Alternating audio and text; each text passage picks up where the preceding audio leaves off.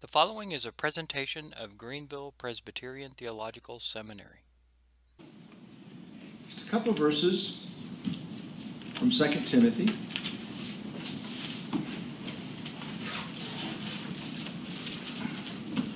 Will be the basis of our opening lecture.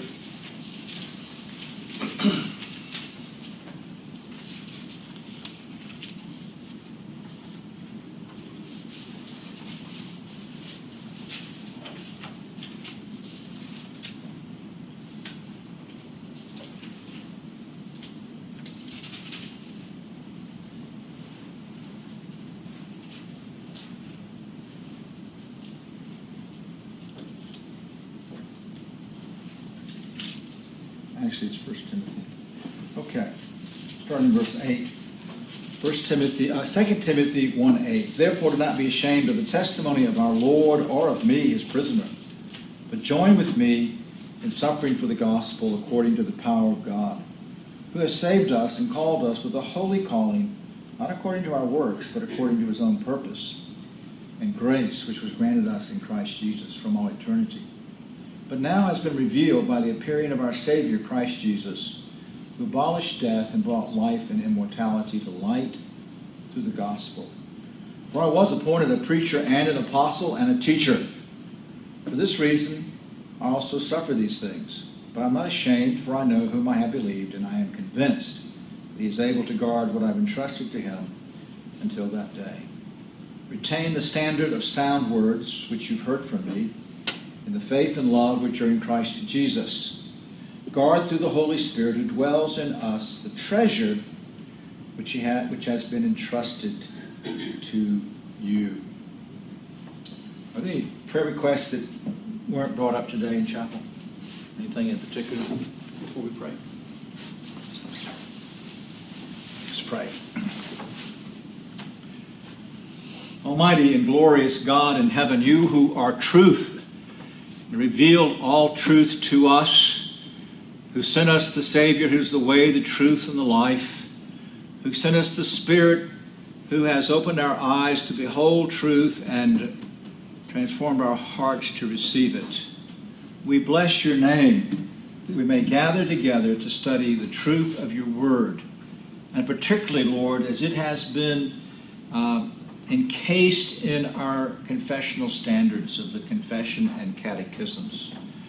We ask that as we study that you will give us submissive, obedient minds to the revelation of your truth, and give us a quick understanding and cause these things, Lord, to sink deeply into our own being.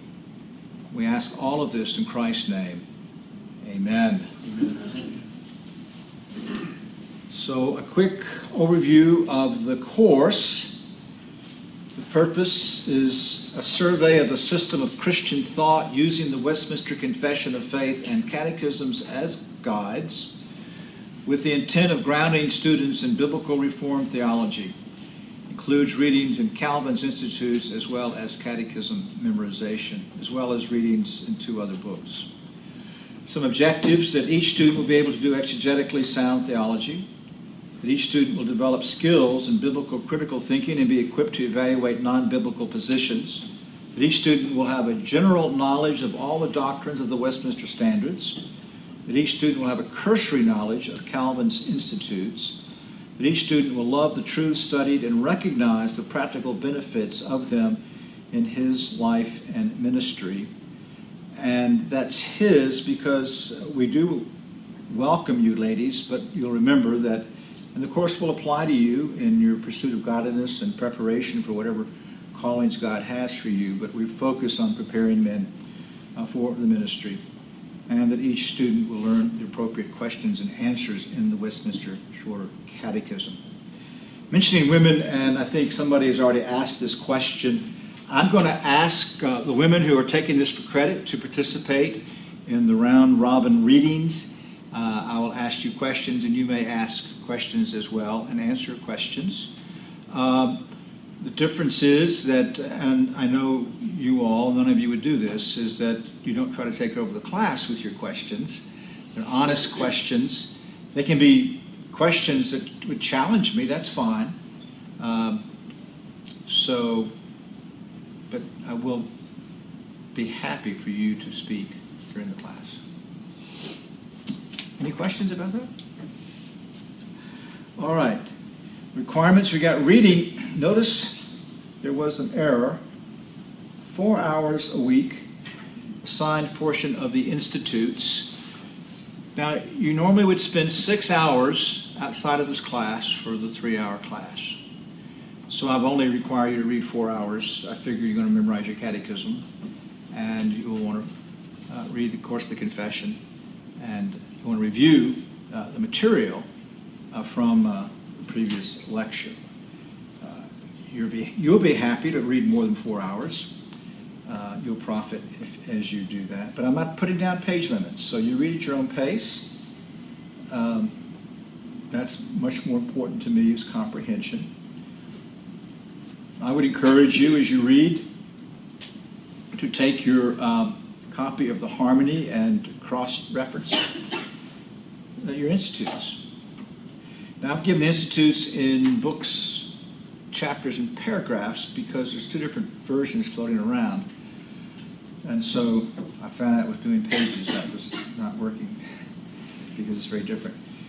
But I'm not accepting for this assignment the new French translation from the French that Vandertroop did a couple of years ago, which is glorious, and I think you would want to read it. But I'm going to want you to read in the daddy of them all, the 59 version of the Institutes. So, and this is for your own just introduction. But I want you to feel free as we're talking about something in class, something that you got in your reading from Calvin. As well as a question you would have from Calvin. We have posted some questions to help you get some of the salient parts of the sections that you're reading in the Institutes, but don't just be guided by those. Any questions about that part of the assignment? Is Belfridge's translation acceptable for the course? Which one? Belfridge. Beverage or McNeil. That's why I'm putting them in a different. So yes, it's not as good a translation. But if that's what you have, don't spend money to get another one. So that's why I've done everything in terms of book, chapter, and section, and not page number. So the Westminster edition, mine's in the other room, falling apart. It's as old as I am, I think. So anyway, is the Westminster edition is what most of us use, but yeah, the Beverage is fine. Any other questions there? All right, let's get clear here on the catechism, because obviously, and I'm not going to say who, can't read directions. Catechism answers are to be self-graded and sent by email to Mrs. Holmes at that email address the day of class. And I walked in there, and the poor lady was having to grade catechism questions. And I said, no, there's way too many people for that. So, you're getting grace today. If you didn't send in a self-graded catechism, do it, please. And from now on, if you don't send in self-graded catechism, then it will be counted as no catechism. It's really simple to grade your own catechism. And so you learn it. You can write down the question, and then from memory write down the answer. Now, I'm going to do something that I discovered that Dr. Smith did, and that is you don't have to be satisfied with your first attempt. So as long as they're in by 3 o'clock, day of class at Tuesday, if you missed 5 in your first attempt and you want to review and do it again, do it. And if you want to do it again, do it. So as long as it's self-graded to her by 3 o'clock, day of class. Now, we don't count off for spelling, grammar, or using English and rather than the TH words. So you don't have to say intendeth if you want to say intends. I give you that much liberty when you grade yourself. So You can miss one word, and that's still an A. If you miss two words, that then is an A minus, and on down, then little small baby steps. Now, if you get a whole phrase out of there, count how many words are in that phrase, and then you count off. So, if you get it misplaced. If it's misplaced, though, we might show some favor. We do in the exam, anyway. So, any question about how you're to do this? What about if we add a word? If you add a word, that's a -1. And just to be clear, that's per question, not... Right. Per question. Yeah, if we have 3 and... no, well, we're really generous. I mean, the whole purpose is for you to learn this, not to penalize you. And then you will see them on your 2 examinations, not cumulatively. Whatever we have up through the midterm, you'll be tested on those, and then the second half, then you'll be tested on those. So that's the mistake there. It's 4 hours a week in the institutes. We'll try to have a lot of discussion. This is a wonderfully large class. I love it right now. I won't love it when I'm grading your papers, but that's okay. This is great. I'm so excited. Yes, sir? You mentioned with the questions, we're memorizing the questions and the answers. No, I said you may write down the question and then write down from memory the answer. So for the first catechism, the answer is man's chief end, but if I write it, the chief end of man. That's a mistake. Okay. One of the advantages of the catechism, it helps you develop precise thinking. So it's only one mistake, though. If you just switch, yeah, if you got the words correct, you only switch the order. We're not going to count off 2 words for that. You're not going to count off 2 words for that. If you got a question, write a question mark by it, and then Ms. Holmes can either decide or ask me. So, yeah, we've got, what, 3, 5, 7, 9, 11, 13, 15, 17, 18, 19, 22, 23, 24, and then how many are not here? It's close to 30, isn't it? That's great. So then participation and discussion and memorization of catechism will count for about 15% of the course grade. We usually divide that 5 and 10. So if you got all your catechism, then you get 5. Maybe we'll do 7.5 even there, and then for class discussion. It's hard to make anything but an A on class discussion, as long as you're contributing, answering questions, showing that you are doing the reading. Now, distant students, listen up. It's in your syllabus, but when you listen to this MP3 or go online, you are to submit a 1-page summary of some portion of the institutes or other suggested reading on the topic of the day, and this compensates for missing class discussion. And I just want to limit that to the institutes until we get to the 2 other books. So it's the same holds true then if you need an excused absence. So if you're not going to be in class and you're granted an excused absence, then you are, if you've had time before the class to get that in before class, do so. But if the emergency has happened later, then just get it to us by the end of the week. Now, I'm going to change this. I have wrestled so much with a useful assignment. And I've done a number of things. I think 1 year I actually had teams working to prepare lesson plans, and that was very mixed because some teams had good members and some teams didn't have as many good members, and so all the work would fall on 1 or 2. So that didn't work. So then I have assigned portions of the Institute to be outlined. But you get this many people, and you don't get to read a whole lot to do that. Plus, I want it to be practical. Now, when I had this with Dr. Smith, actually, this is the course that I've always coveted, and it was the last course he gave up. But I had it with him in 1968 or 69. Now, he had us do a whole book each. And so he assigned, and so I did book 3 or 4 or whatever. And that's a great exercise, but there's no way I'm going to read 30 outlines of full books of the Institute and survive. No, really, what I want to do, because I do want this, I want each of you to choose a chapter. So, ever how many chapters there are of the confession.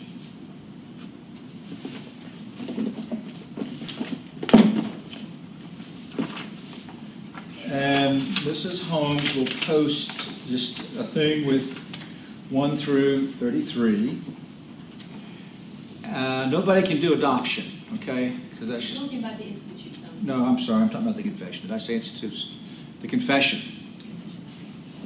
So 1 through 33, but you cannot do the chapter on adoption. It's just, well, it's a glorious chapter, though. No, I'll leave it in there. All right. So you just pick the chapter you want. It's first come, first serve. What I'm going to ask you to do is prepare an outline of that chapter with a teaching plan to teach that chapter in a Bible study or a Sunday school class. Then, at the end of the term, we will collate all the teaching plans, and every one of you will have at least the basis for a course in the Westminster Confession of Faith. Does that sound good? All right. So, as you have questions along the way, you can ask me about them, but an outline, and then how you would teach it, and incorporate, you can incorporate Cal Institutes, you can incorporate some of the other books I'll talk about here in a moment as well, and you can have a suggested reading list. So it's not just a lecture, though. I want you to really have a teach how you are going to get people to learn this. Could you maybe briefly describe what you're thinking is the difference between an outline and a teaching plan? Well, an outline is what I give you here in the Institutes. Teaching plan would be questions. It would be you're going to divide up into small groups. You're going to give a lecture here. You show a video. I mean, there's all kinds of ways you can teach a course. And so I just want you to make it an interesting course. But mostly I would say discussion, questions, lecture outline. Can I have chapter 1? Can I have chapter 1? Write it down quickly and send it to Ms. Holmes. Perhaps we can draw names on who does what chapter, and we'll make sure we cover all the chapters. And then you can collate it at the end. That sounds like gambling. I really don't care. I just thought if people had a preference for a chapter, one that you really wanted, is really what I'm after. What we could do is those that have a preference turn it in, and those that don't will take the remaining chapters and throw them into a hat, and we'll have a big lottery. So, maybe we should ask people to give a first choice and a second choice, because if we get a number of people wanting to do the same chapter. Emails have time signatures on them. That's why I said first come, first serve. That does make more work for you, but anyway. Right, okay. It'll be in the order on your email. We'll go to her. Yes, sir. Ah, he's dumb. You unmute your mic, please. Zach, unmute your mic. Unmute your microphone. He's not muted. He's having some sort of technical issue. It would have a mute icon if he's muted. I don't know sign language.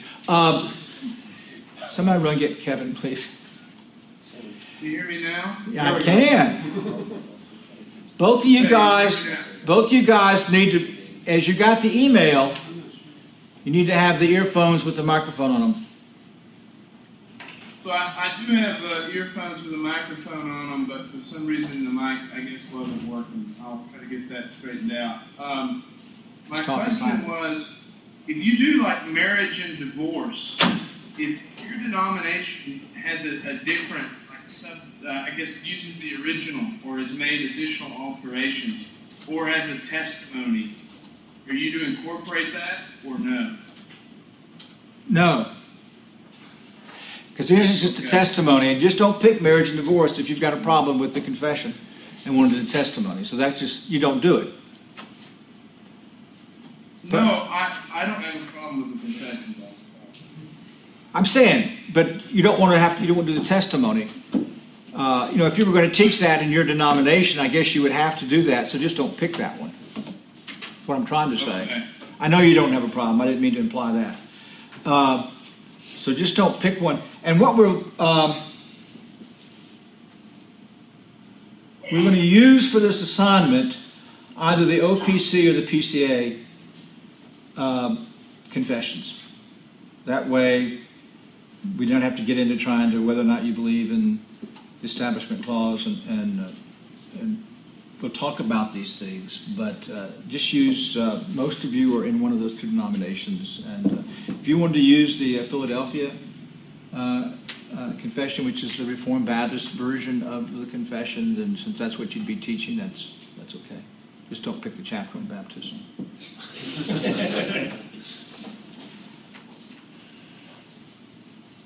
By the way, sir, is there an intended audience or just the church in general for this outline? Or is it for the seminary level or No, it'd be for a Sunday school class level. Sunday school? Yeah. No particular age group. Oh, that's a good question. Let's say high school and up. Okay. Good question. Let's be consistent. Let's say an adult Bible study. Thank you for asking that. So is this including the larger and shorter catechism? You may incorporate them, Okay. but your teaching plan is to focus. So you can hardly do it without the other, but yes. So, this is the first time I've done this. I think it should be good, and we'll find out. It'd be hard to make anything with an A on it, so. Yes, sir. You're not talking manuscript, you're just talking outline. Right. So your outline of the confession, and then your teaching plan would be, let's have questions, discussion group, break into small groups, or if you're going to give a particular lecture, then lay that out, how you want to do that, and cover it. Obviously, some of you have never done a lesson plan. That's what this is all the more useful. So, good. Yes, sir. Should we assume that this lesson would be about an hour or so? Like, how long would the lesson be? Yeah, an hour lesson. What would be some key aspects of grading for this P? I don't know. Thoughtfulness and creativity. Grasp of the chapter. Okay. All right, grasp. I'll have to work this out, don't I? Grasp of the chapter. A good outline of the chapter, and then a workable teaching plan.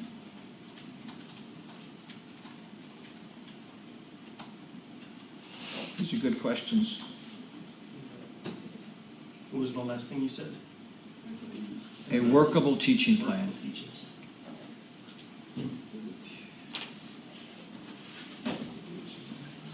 You could do a seminar on speaking in tongues, I guess, if you were.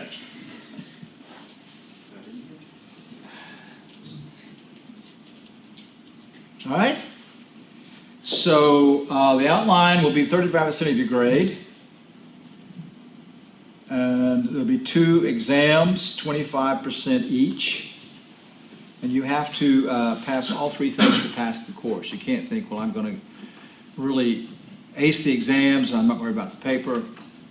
You may do that, but you'll fail. Or you could make a really great grade on your midterm and say, well, I'm not going to study for the final, and you'll fail. So I want you to work equally on all of the assignments. We're really not in the business of grades, are we? We're in the business of learning. Now notice the examinations are to be written in Word, not PDF.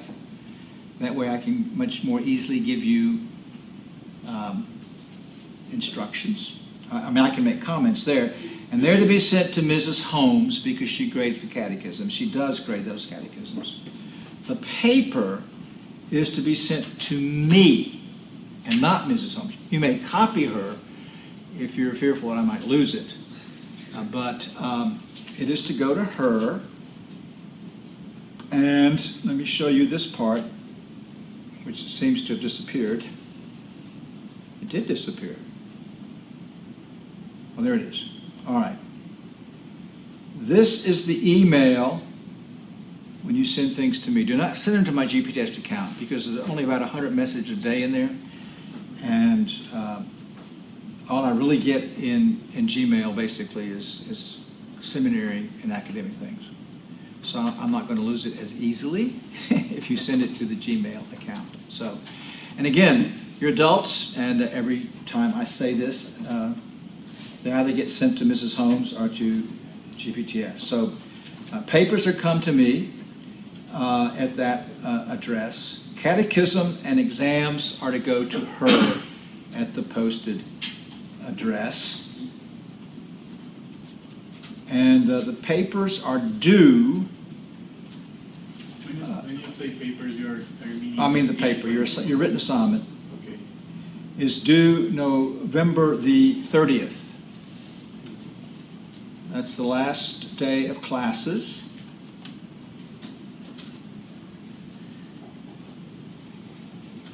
There was another hand. Do you have your hand up, Josh? Yes. For the exams, if we don't have a laptop, do we just take it at home, or how does that work for being here? I'm trying to get a laptop, but I don't know. If you don't have one by the end of the semester, you'll have to handwrite it. And I do allow those who English is not their first language, if you prefer to do a written exam rather than take it on the computer, the choice will be yours. It would be easier to handwrite. So, and but if you're just one of those people that cannot think at a keyboard, just tell us and you can take it. Or you don't have to on a laptop. You're about the only person here tonight without one. So, Mark, you know that Taiwanese have very little electronic toys that have been built. So I'm sure he's got a stash of them somewhere.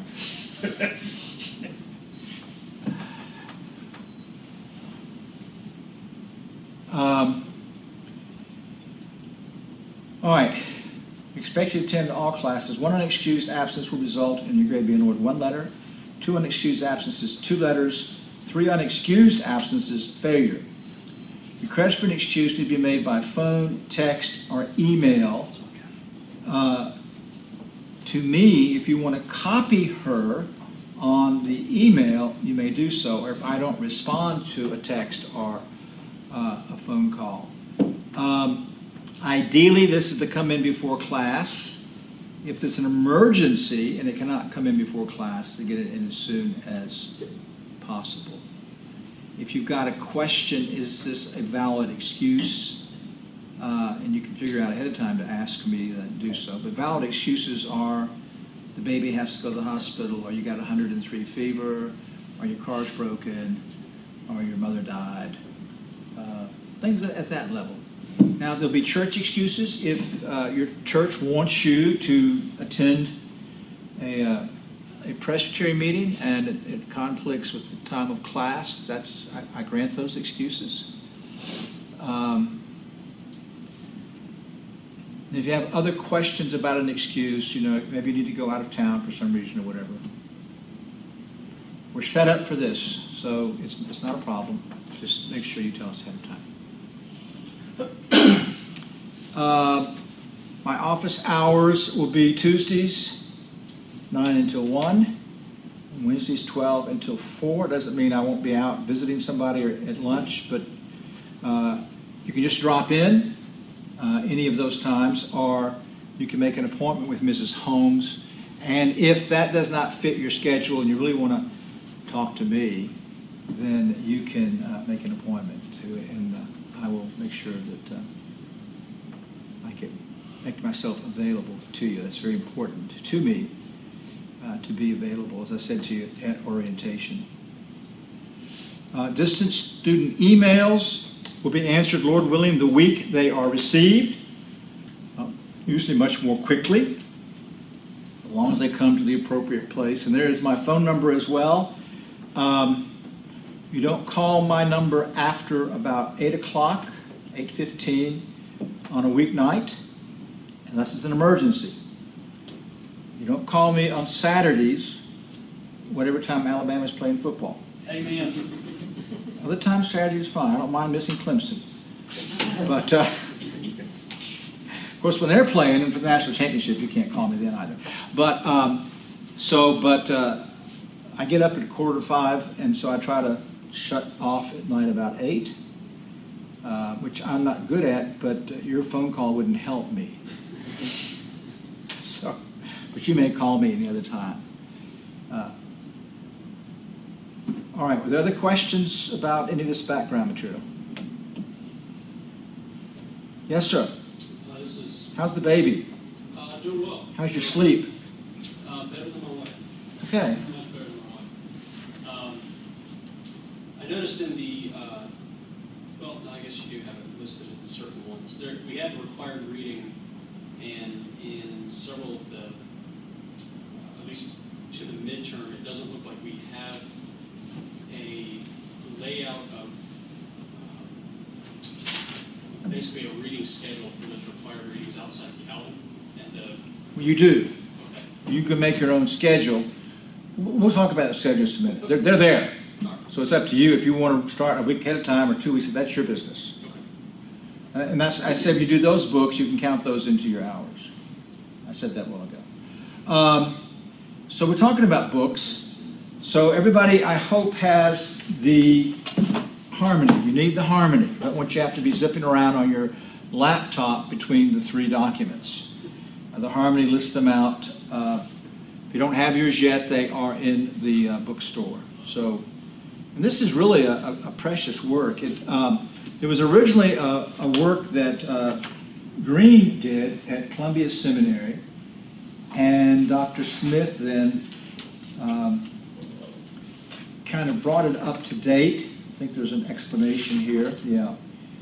So on the right at the front of the preface, there's an explanation of how this developed. So it's a real treasure, and I just want you to have this because it really will slow us down if you're having to zip around in your laptop. And by the way, how did I miss that? Here we go.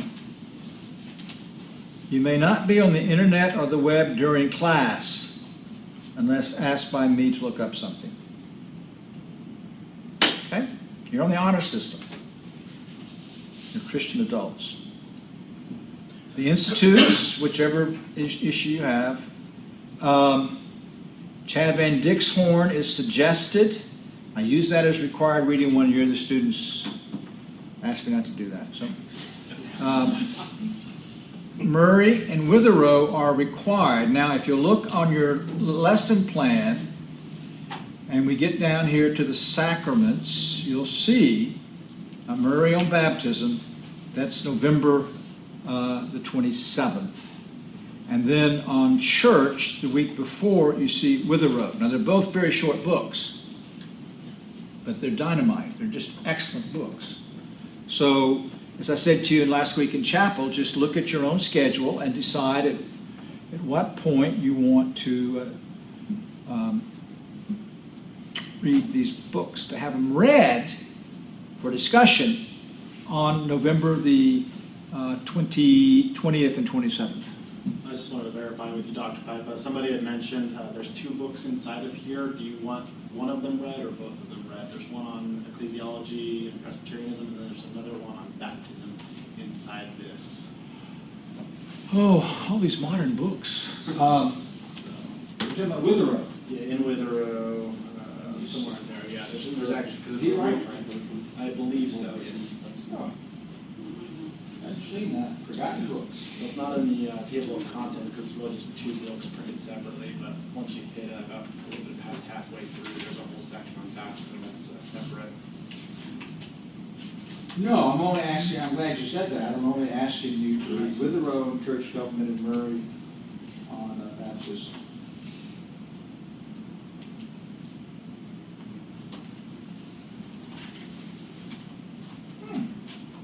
It starts on page. Yeah, no, I just by with the Rome. Okay, thank you. So did I answer your question, Justin? Yes. So what I've done is then laid out, so then a couple more books.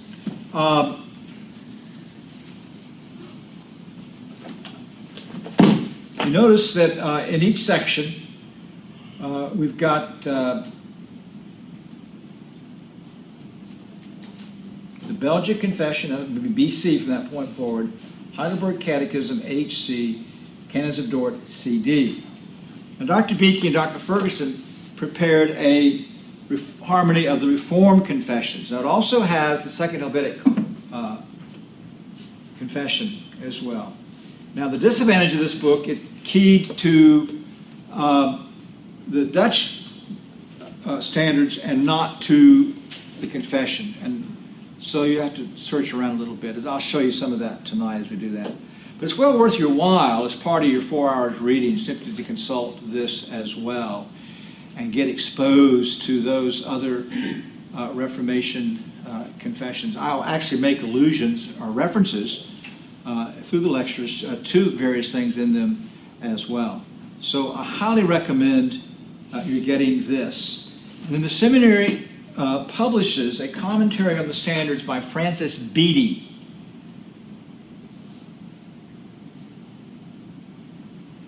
And we have plenty of them. I've checked. They're very inexpensive.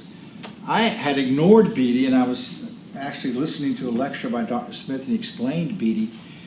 What's unique about this commentary is that it is on the shorter. It looks at the standards to the Shorter Catechism, whereas we'll start with the confession and look at the catechisms.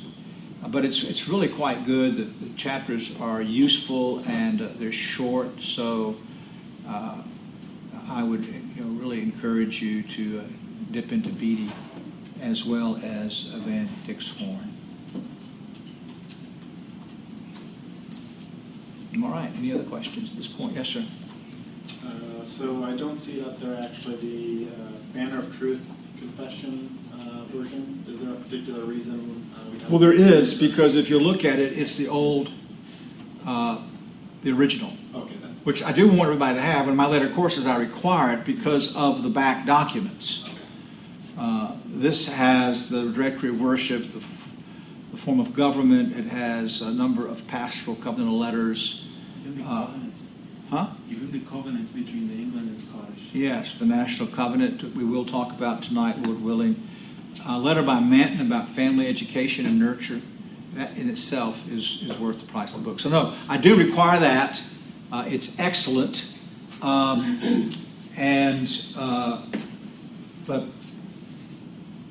it's fine to have it in here. All I want you to have the harmony, because actually Dr. Smith's text is going to come out of the older text, I believe. So.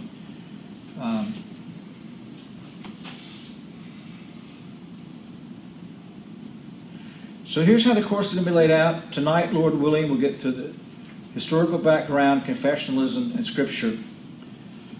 Next week, God, Trinity, decrees, fall, covenants, etc. As I said, we got to change the schedule back a week for each course. So what that means is your midterm will go through effectual calling and justification, and then you'll have 5, so you'll have 6 and 5, I guess, on the midterm. Well, that's 6. Okay, 6 and 6.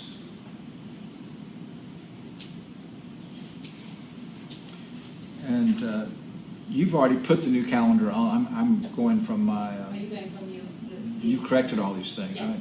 the ones that's correct. 4 things. You're going to take this course. I'm going to have to quit asking her questions and let her enjoy the course. All right. Any other background questions? Can I just clarify the 4 hours reading. Okay. You may. Any upperclassman will tell you that I am the grammar Nazi. And so I will correct your grammar because it's very important. You're going to be spokesmen, spokeswomen for the Lord God. So may I ask you a question? It's the American English version. And since we all live here, we'll do that. One of my pet peeves is, well, you'll find out soon enough. I just want to ask, if I recognize you, don't preface it with, I just want to ask. And then, I'm not going to do too much grammar with you guys right now, but maybe a little bit, just to help you. But it's really important. I know that 80% or whatever of Americans couldn't care less. That's not could care less, it's couldn't care less. And, but we strive for excellence, right? And so we want to be excellent in this. And grammar is a matter more of hearing than of rules. And so you learn to hear bad grammar. The illustration doesn't work much longer, but it's like fingernails on a chalkboard when you hear bad grammar. Most of you don't know what a chalkboard is even. So, and so the other thing I want you to do is when you're listening to these inane people on the radio or television, just mentally correct their grammar, and you'll get really busy. It gets worse and worse and worse. But so anyway, you may ask me a question. I'm not picking on anybody when I do that. I'm going to laugh. We're going to all laugh together, right? So my question would be, for the 4 hours then, are you saying we should essentially see the required reading and then the suggested reading as a pool, and from within that we read 4 hours, and then we may possibly have parts of the reading that we're not going to be doing then? Or just, I would like to clarify. Somebody tell him what I said. Hours, if that makes sense. What did I say? I know it should be in writing. What did I say? 4 hours of Calvin. 4 hours Calvin, or we get down to Murray and Witherrow. I want you reading. I want you working on this course 6 hours a week. That's just kind of the graduate school, isn't it? 2 hours outside of class for every hour in class. I think that's fairly. It's probably junior college even. But so I know you've got a lot to do, and if that gets to be a burden, tell me, okay? But the free 2 hours, I don't know that you'll need it. That's simply to memorize your catechism and read in the standards for that week. That's in the 4 hours in the Institute. So is that clear now? It should be in writing. It's not. That's my fault. 4 hours in the Institutes are, you can count Murray and Witherrow as part of the 4 hours a week. But I'm not assigning pages. I just, I want honesty, but we all read at different paces. It has nothing to do with our ability or anything else. We just read at different paces, and so I'd rather you devote yourself to what you're comfortable doing. There's a hand back there. I'm sure there was.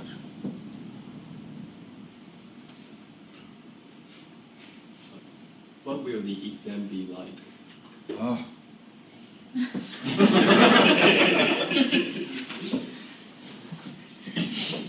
What do you mean? I mean, just want to know how I could prepare for the midterm and final exam. Okay. Well, I'm going to ask you a lot of questions as we go through the confession. I'd pay attention to those. Okay. No. All right. There'll be 25 or so one-sentence answers. And I use it for 25 points. I usually give you about, if it's 25, I give you 30, so you get 5 extra points. That will include your catechism. So 25 or 30 of those, and I'll give you extra. That way, if you don't remember a couple of things, you still could get a very good grade on that section. Then normally you will have, it's a 3-hour exam. Normally then you would have some essay questions that I try to frame pastorally, such as, a Jehovah's Witness comes to your door, how would you answer them, incorporating the material from the larger catechism? Or you have a person in your congregation who lacks assurance, using the confession of faith and Scripture at any time you want to, but you must have the points from the confession, because that's how would you counsel them? So, some factual things that will cover the whole basis of the 6 weeks to make sure that you just got the basic facts down. But I want the essay questions, I want also to be fairly either thought-provoking or pastoral in there. And normally what I do with essay questions is you'll do 1 out of 2 or 2 out of 3, maybe have 2 sections, one like that. You maybe have about 3 essay questions all told. So you go 25, 25, 25, 25 points, but on the essays you won't be locked into just one. You'll get to pick 1 out of 2. So can we bring the confessions when we are doing the exam? No.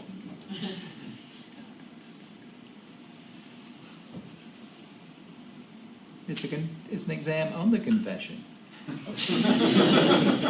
It is preparing you for a Presbyterian exam on the confession and catechisms. They won't let you bring it. Well, these are all good questions. I understand. I'm not making fun. They are. And, do they ask these kind of questions when you go to college? Okay. I don't know if that was directed directly at me. No, I was looking. All right. Well, then if we're ready, and my normal plan is that we go an hour and about 40 minutes, so we take a 15-minute break, and then we finish out the other part of the class and finish at 7:30. Is this time framework for everybody? And then any time that we will conflict with the ladies' fellowship. And so when it's just a ladies' meeting only, you ladies may slip out then at 7 o'clock to go to that and just listen to the last bit of the class on MP3. And when we have couples, any of you that intend to go that night also may, as long as you go there and not home, slip out at 7. And I think in October they assigned me to lead a discussion on this book, The Gospel is Hospitality. And so we'll all slip out at 7 o'clock and just finish the class down there. All right? There'll be a lot of humor because it makes a long night, and that's okay. All right, I want to start with why, as Presbyterians, are Reformed Baptists, why do we have confessions? And from its inception, the Reformation used confessions and catechisms to summarize and teach its doctrinal and practical understanding of the Christian faith. So Luther produced 2 catechisms, and the early Lutherans summarized their faith in the Augsburg Confession and later in their Concord. Calvin produced 2 catechisms. The Continental Reformed produced in Belgium, the Netherlands, the Lower Netherlands, the Belgic Confession. The German Reformed produced the Heidelberg Catechism, and then, of course, the Canons of Dort in the Netherlands. The British Church produced the 39 Articles, and by the way, you can just sit there and admire my handsomeness. I'm not going to test you on this. And in fact, I'll be glad to send you the lecture. I need to make a few edits on it, so just sit back and enjoy yourself.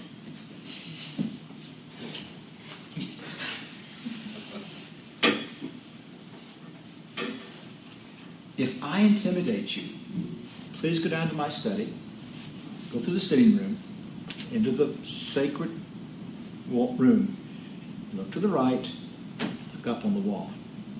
Tell me what you see.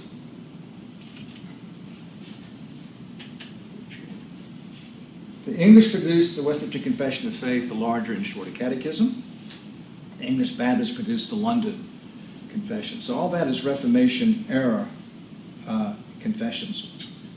But in modern evangelicalism, what we hear is no creed but the Bible, no confession but Jesus. And a good portion of our Christian friends then reject the use of creeds and catechisms, and they do so because they believe that the Bible alone is sufficient to guide us, and that creeds are man-made additions to the Bible. How many of you all have heard that? Okay. What I want to seek to demonstrate is the Bible commands the church to make and use creeds. Show a little bit about their purpose, and then talk a little bit about our view of subscription. And I base this on the passage that we read in 2 Timothy chapter 1, verses 13 and 14.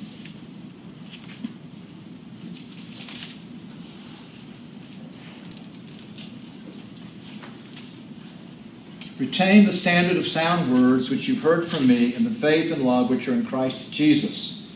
Guard through the Holy Spirit who dwells in us the treasure which has been entrusted to you. Before we begin to open this up, let me give you some definitions so we can all be on the same page. The term creed comes from the Latin word credo, which means I believe. Your personal creed states what you believe and what's important to you. So really, if you say, I have no creed but the Bible, what have you just done? Established a creed. You just established a creed. You have established a creedal statement. This is what I believe. It's a personal creed, and they're actually the worst sort, as I'll seek to show you. You're saying, I believe neither I nor the church need a creed. The Bible alone is sufficient to guide me. But throughout history, the church has used creeds to summarize what she believed the Bible taught. Her creeds and confession gave a precise summary of cardinal doctrine. So think about the Apostles' Creed, or a detailed refutation and articulation of a particular truth under attack, such as the deity of Christ, the Nicene Creed. So Arla Dabney defined a creed as a summary statement of what some religious teacher or teachers believe concerning the Christian system, stated in their own uninspired words, but they claim that these words fairly and briefly express the true sense of the inspired words. The church records several creeds of individual Christian teachers, but the creeds of the modern Protestant world are documents carefully constructed by some church courts of supreme authority in their several denominations, or by some learned committee appointed by them and then formally adopted by them as their doctrinal statement. Now, they usually differ in form. A creed consists of a series of brief, succinct statements expressed as I or we believe. So the Apostles' Creed, the Nicene Creed. A catechism uses questions and answers to teach the truth. And a confession is normally a more detailed exposition of the truth. Now, in the remainder of this lecture, I will simply use creeds for shorthand to talk about all three: creeds, catechisms, and confessions. Then the biblical basis. Are they biblical? Well, in 2 Timothy 1, 13 and 14, I think I can show you that Paul commands us to use creeds. We have a twofold commandment. Retain the standard of sound words and guard the treasure entrusted to you. Now, many opponents of creeds argue that they detract from the sufficiency of Scripture. I'm trying to show you that Scripture, in fact, demands creeds. Now, Paul gives here a twofold summary of his message. He first referred to the standard of sound words. Sound words express truths taught by Scripture. Words are the expression of truth that Timothy received from Paul, who was directly taught by Christ.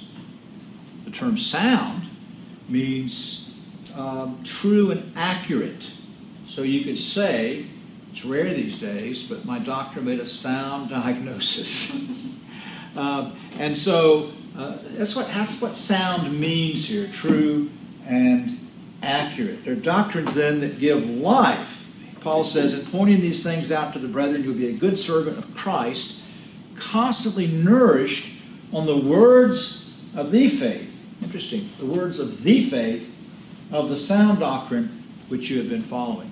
So the words of the faith is further summarized by this concept of sound doctrine, 1 Timothy 4:6. You can also see there 1 Timothy 1:10 and 6:3 and 2 Timothy 4:3 and Titus 2:7. And you could consult here, and ought to, Dr. Knight's commentary on the pastoral epistles as he deals with a number of these phrases. Now, Paul communicated these sound words to Timothy in a summary that he calls the standard or form. He uses a compound word here.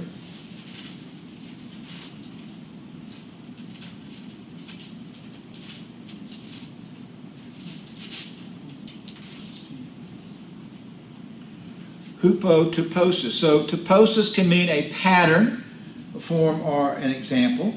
Not hupos, type, tupos. And type, that's the word type. And you know that word in the Old Testament, types, which were pictures of the Lord Jesus Christ. So Paul uses tupos in Romans 6:17. But thanks be to God that though you were slaves of sin, you became obedient from the heart to the form of teaching to which you were committed. So there was a form, there was a pattern of teaching to which Paul refers. This is the content of the gospel given in a summary statement or form. Now 1 Timothy 1:16 uses the, and it is hupotyposis, I was correct the first time, uses hupotyposis to mean example. Paul says that he is an example of one who received God's mercy and patience. And you know, as Paul uses the term example, he's setting himself up as a pattern. He says, follow me as I follow Christ.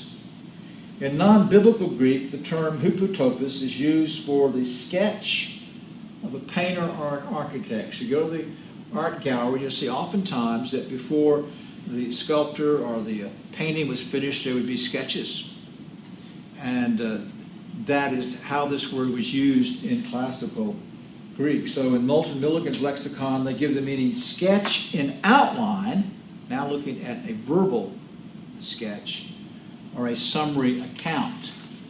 Art and Gingrich say that here in 2 Timothy 1:13 that it means a standard. And E.K. Simpson says that the signification of a summary or outline which Galen assigns to the word best tallies with this context. Sextus Empiricus repeatedly uses it in that acceptation, in that manner. If so, it presents yet another sign that epitome is a summary, epitomes of the Christian faith were beginning to pass current. And that would be in 1 Timothy, or here Simpson's writing on Ephesians. He's writing on 1 Timothy 1:13. He says also that logoi in the plural would naturally mean propositions. So not simply words, but statements of propositional truth.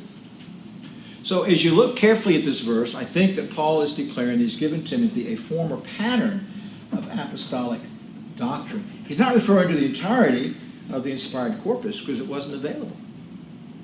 And yet that's exactly why the church needed a summary, because there was not yet a complete accessibility of all the inspired New Testament letters to the early church. So he gave Timothy a summary. Now in verse 14, he refers to the summary as the entrusted treasure. Entrusted treasure. In other words, this form or pattern of sound doctrine is a treasure that Paul entrusts or delivers to the guardianship of Timothy. So he says in 2 Timothy 2:2, referring to this stewardship to Timothy to entrust it to others. The things that you've heard from me in the presence of many witnesses, these entrust to faithful men who will be able to teach others also. There must be the ability then to pass on the summaries, the treasure here of God's Word. So Paul's referring to a summary of apostolic doctrine he'd given to Timothy. In other places he calls this the traditions. 1 Corinthians 11:2. Now I praise you because you remember me in everything and hold firmly to the traditions just as I delivered them to you. Obviously he's talking about something here other than simply the words of Scripture, isn't it?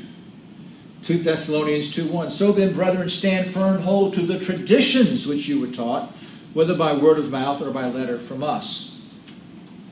Interestingly, we note here that the taught traditions were not simply those doctrines he revealed in epistles, but also the doctrines he taught them verbally. The summary of the apostolic message. See also 2 Thessalonians 3:6. Now, sometimes, some of you, your antennae gone up. I start talking about traditions. Doesn't Paul speak against traditions? And isn't that one of the problems with the Roman Catholic Church? Well, the traditions against which Paul spoke were those that were unbiblical, such as the traditions of the scribes and Pharisees, with man-made laws, not summaries of Scripture. The Roman Catholic Church traditions is this mystical corpus of material passed on from the apostles secretly, generation to generation. Somehow the Pope passed them all. And so these traditions are not out of Scripture. They are in addition to Scripture. And that's the big difference in a biblical tradition, such as that referred to by the apostle, and the wrong traditions. Now, what Paul, I think, commands here is reinforced by the Bible's use of creeds. Give me an example of a biblical creed. A creed in the Bible. Yes, sir. Peter said, "You are the Christ, the Son of the living God." All right, there's a creed, a confession. Hear, O Israel, the Lord is God, the Lord is one. Probably the very first one in the Bible, Deuteronomy 6:4. Repeated every Sabbath in the synagogue. Philippians 2, the carnal Christian. Philippians 2, statement of Christ. Some think that's a hymn, but it's clearly a summary, whether it was sung or not, of apostolic truth. 1 Timothy 3. Right. Great indeed we confess in the mystery of the godliness. You don't get confused by the word confession there, because assuredly or confessedly, by common confession, great is the mystery of godliness, he who was revealed in the flesh. And you've got clear parallelisms here that flash out the whole humiliation, exaltation of Christ. And by common confession simply means assuredly, confessedly true. Dr. Knight argues in his commentary that the faithful words that he quotes, that Paul quotes in the epistles, are in fact little brief confessional statements out of the early church. So the Bible, I think, not only commands creed, but patterns for us the use of creed. But then we can add some other arguments to the use of creeds. First, to stop and think about it. Every Bible translation is the creed of the man or the group of men that translated. Only the original is inspired. God never promised inspiration to translators of Scripture. We want them to be faithful, but we have to understand that human presuppositions, which I will illustrate for you now, can cause reputable translators to mistranslate passages of Scripture. And I'm going to illustrate this, and by the time you graduate, I'm sure you'll all be convinced, from my favorite translation of the Bible. It's not the ESV. It's surely not the NIV. It's the New American Standard, 1995. Now, I'm actually a common text, Byzantine type person, but I still like this better, and just go back and consult that when it differs. So it's known for its accuracy. It's the most literal, in a readable sense, of any Bible translation. And when they do give you they choose one text reading over another, they give you a footnote and tell you what the other text had to say. Except, here, in Acts 16:34, we want to compare the NASB and the ESV, which normally doesn't come out on top in these comparisons, but it does today. So this is Paul preaching the gospel to the Philippian jailer. And the jailer brought them into his house, that'd be Paul and Barnabas, I guess, and set food before them, and rejoiced greatly, having believed in God with his whole household. Now, when you read that, as they've translated it, with his whole household modifies what? Having believed in God. The ESV translates this. Then he brought them into his house and set food before them, and he rejoiced along with his entire household that he had believed in God. In the Greek, the participle phrase with his household is attached to rejoice, not believe. Grammatically, there's no way you can attach it to believe. But here my favorite translation lets me down. Which, by the way, is why we want you men to walk out of here in 3 or 4 years really able to use the Greek and Hebrew. So you'll be able to detect when there's differences in translation. Don't just get locked into your favorite, but make sure you check it. But here's the other one. This was actually more glaring. And the NSB's translation of Mark 7:4, that when they came from the marketplace, they did not eat unless they cleansed themselves. And there are many other things which they observed, such as the washing of cups and pitchers and copper pots. Now the ESV adds the words, and dining couches. Now this is a textual decision. But what's interesting is the text that the NSB follows has dining couches. It is their preferred text. But because, no insult, these were Baptist translators, anything that seemed to point toward either a family coming to Christ, as in Philippians, or here, at least some baptism, because this is the word baptismos, that not all, but many Baptists will argue means immersed. Obviously, if this meant immersed, you had to dunk your dining couch, and I guess they just wouldn't last that long. But the UBS has dining couch, and the NASB follows the UBS regularly. When it doesn't follow its preferred translation, or when there's another textual or preferred text, or there's another text that has strong competition, you know what the NASB does. It gives footnotes. There's no footnote here. When the ESV is good about, they give alternate readings when there's strong textual evidence, which here is quite strong.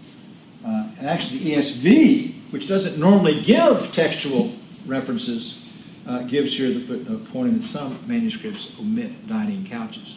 Now, I'm not arguing for the one or the other at this point.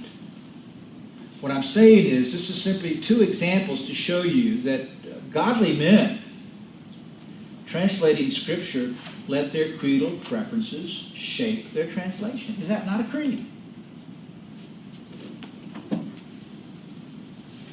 Moreover, Dabney points out that really every preacher's sermon is a creed. We're not up here reading the Bible. If we have no creed but the Bible, then it'd be really easy. I mean, if you were really an accomplished reader, it would be better. But you can get up and read a portion of Scripture quite dramatically, and your sermon's finished. Because you dare not offer a human word about the text. No creed but the Bible would have no preaching. Dabney. Beyond question, God has ordained as a means of grace and indoctrination the oral explanation and enforcement of divine truths by all preachers.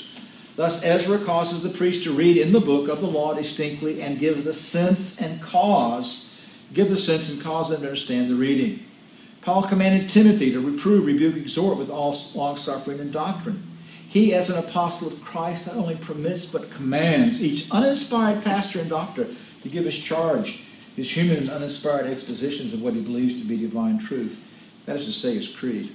If such human creeds, when composed by a single teacher and delivered orally, extempore, without elaborate preparation or proper means of instruction for the church, by the stronger reason must those be proper and scriptural, which are the careful, mature, and joint productions of learned and godly pastors, delivered with all accuracy of written documents.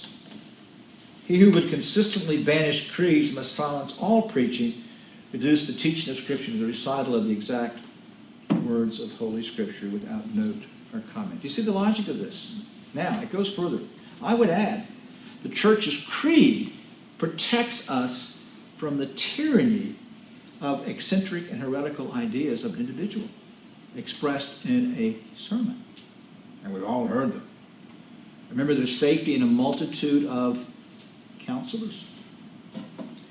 Here we see that rather than violate sufficiency of Scripture, the Scripture requires the use of creeds. They don't challenge the authority of the Bible, but are simply summary of what the church believes the Bible teaches. And in fact, the Westminster Confession of Faith asserts that the Scripture is the supreme judge by which all controversies of religion are to be determined, and all decrees of councils, opinions of ancient writers, doctrines of men, and private spirits are to be examined, and whose sentence, that's Scripture, we are to rest. No other than the Holy Spirit speaking in Scripture. All right, Justin has just notified us that the 15th. There's some things that I've been adding that I would not got put into your syllabus, but if you look here, Thomas Watson, Body of Divinity, you should be put that in your consulting. You'll love Watson if you don't know him. White's Exposition of the Shorter Catechism. Joe Morecraft, 5 volumes, Authentic Christianity, is a commentary on the larger catechism. I really enjoy it. Now, the problem with reading Morecraft is like kind of reading Carroll and Job. I'm 2/3 of the way through volume 1, and I have not finished the doctrine of the Trinity quite yet, which is next week's lesson. So, but Joe is a very clear writer, but also one of the broadest sources of the material that he consulted in putting this together is really all kinds of systematics and different things available. It is a bit theonomic, but in a balanced way, I say. So, and then also Vincent. I haven't typed him in here yet, on the Catechism, Shorter Catechism. Of course, everybody knows Williamson on the Confession of Faith and the Shorter Catechism, G.I. Williamson, and that's in fairly new form. That's useful. Ridgely is the Larger Catechism. Mine's in 2 volumes. Joshua says there's a 4-volume edition. It's probably easier to handle. And then Voss has an excellent 1-volume commentary on Larger Catechism. Shaw has a commentary on the Confession of Faith, and of course A.A. Hodge has a commentary on the Confession of Faith. So I'll get all those others written out, and we'll get them added to your syllabus. I just ran out of time as I was pulling books and looking at them. So you get your 4 hours in Calvin, that's just going to whet your interest, and you go look at some of these other guys as well. There's a funny thing that happened with this Shaw, is Robert Shaw, right? Yeah. When I became a friend of Dr. Shaw in the Facebook, I asked him, is this guy your ancestor? What's the name? Ancestor? Ancestor, yeah. Is this guy your ancestor? I don't know, it might be. Yeah. like Smith. So I just was given some other reference material, but I'm going to post them in the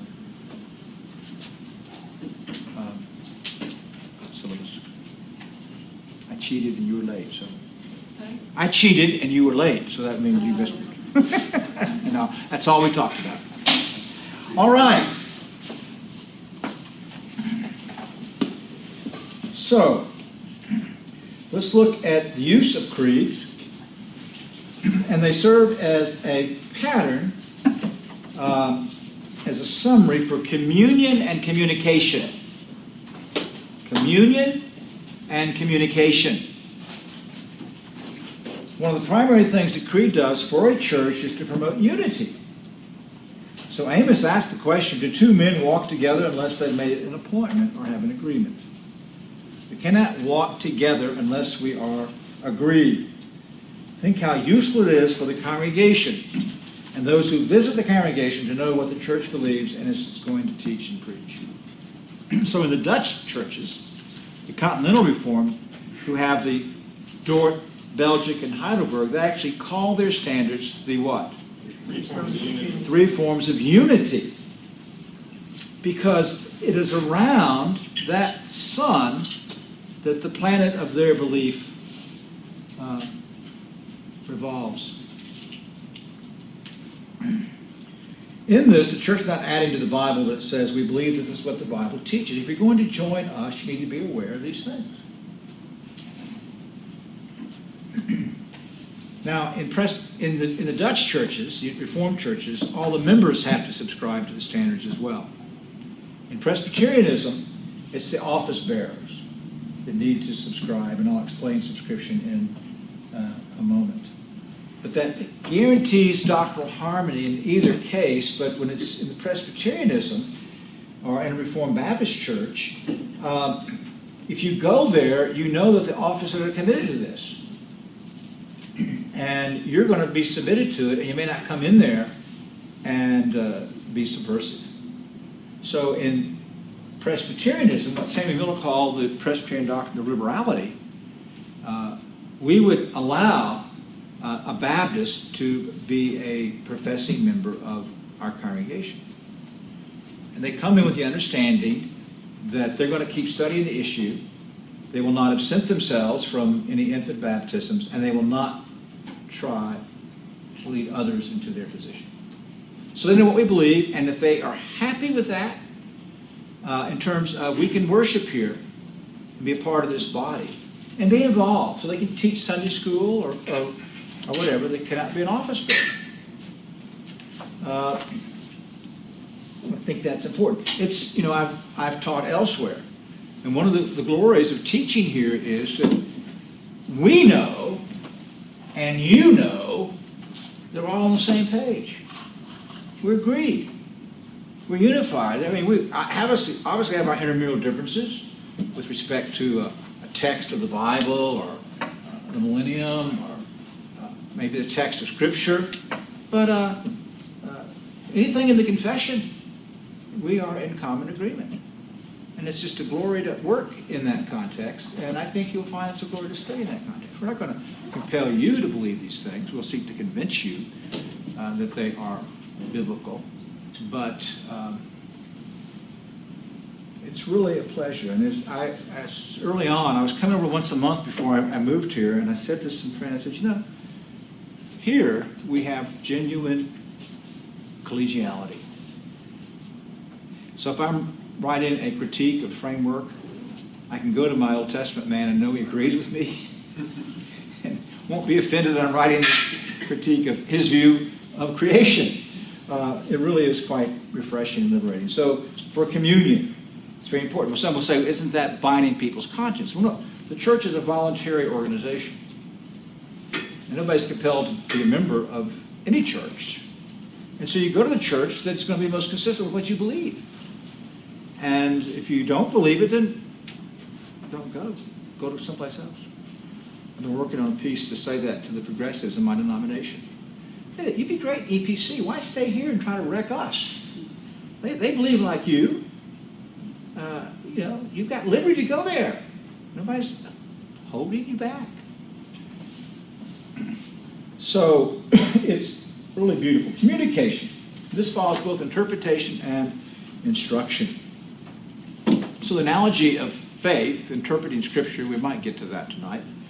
The Bible interprets itself and never contradicts itself. Well, creeds, confessions, and catechisms give us the consensus of the major truths of the Bible. And particularly as people learn catechism, it gives them a grid to examine what they hear in the pulpit or what they read in the Bible. So, for example, you read in 1 Samuel 15:11 that God regretted making Saul king. Well, your reflex action would be, well, God changed his mind. But the child, who learned the child's catechism, knows that's impossible. God doesn't change, and God doesn't change his mind. And so, all right, is there another way to understand this that's biblically accurate? Well, yeah, there is. God uses anthropomorphisms. He uses figures of human thought, action, emotions to describe what he does. Because we're made in his image, that's how he connects to us. And actually, in that chapter itself, he goes on to say, when Saul tries to get things changed, God does not a man, he does not lie or change his mind. And so again, Scripture interprets Scripture. But that's where the catechism helps. Now, closely connected with interpretation is instruction. And it's a great way to give a Christian a compendium of the faith by teaching them the catechism and the confession. In the act of proving the Westminster Larger Catechism, the General Assembly of the Scottish Church commended this catechism as a rich treasure for increasing knowledge among the people of God. Because the shorter catechism was for children. Not the children's catechism. The shorter catechism was for children. The larger catechism was to give a means of increasing knowledge among the people of God. I know I don't have time, but I got to tell you Warfield's story. If you read Warfield on the shorter catechism, he tells us his truth. Now, I mean, he heard it as truth. It sounds great. It could be true. But there were two men walking down the middle of a street, kind of Clint Eastwood style, in this western town. I mean, everything was going crazy. People drunk, and people shooting guns. And they're just calmly walking down. I think one of them was an army officer walking down the center of the street. And as they pass, Mr. A says to Mr. B, "What is man's chief end?" Mr. B stops and turns around to glorify God and enjoy him forever. Mr. A says, "I knew you were a catechism boy."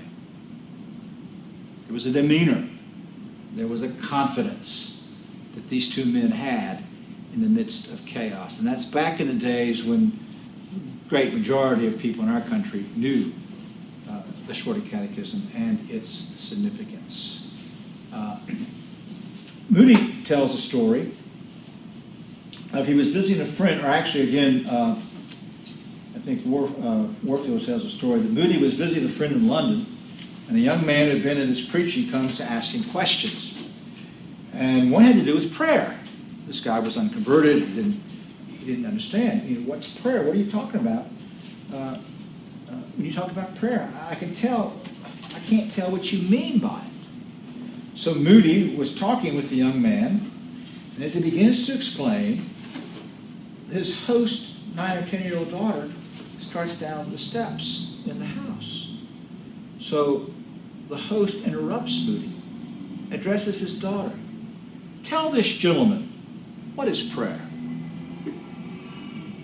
Jenny did not know what had been going on, but she quite understood that she was now called upon to say her catechism. So she drew herself up, folded her hands in front of her like a good little girl who was going to say her questions, and she said in her clear, childish voice, "Prayer is an offering up of our desires unto God for things agreeable to his will, in the name of Christ, with confession of our sins and thankful acknowledgement of his mercies." Ah, that's the catechism, Moody said. Thank God for that catechism. And that's what happens when we use this great summary of the Christian faith to teach our children, today to teach ourselves. And when I pastored, we had the adults in the congregation trying to learn the catechism. So it's a great means of communication. It's also a great means of protecting the faith. You know, Paul says here in verse 14, guard the treasure entrusted. Jude tells us to contend for the faith, because the faith is under attack, and the church has the responsibility to defend it.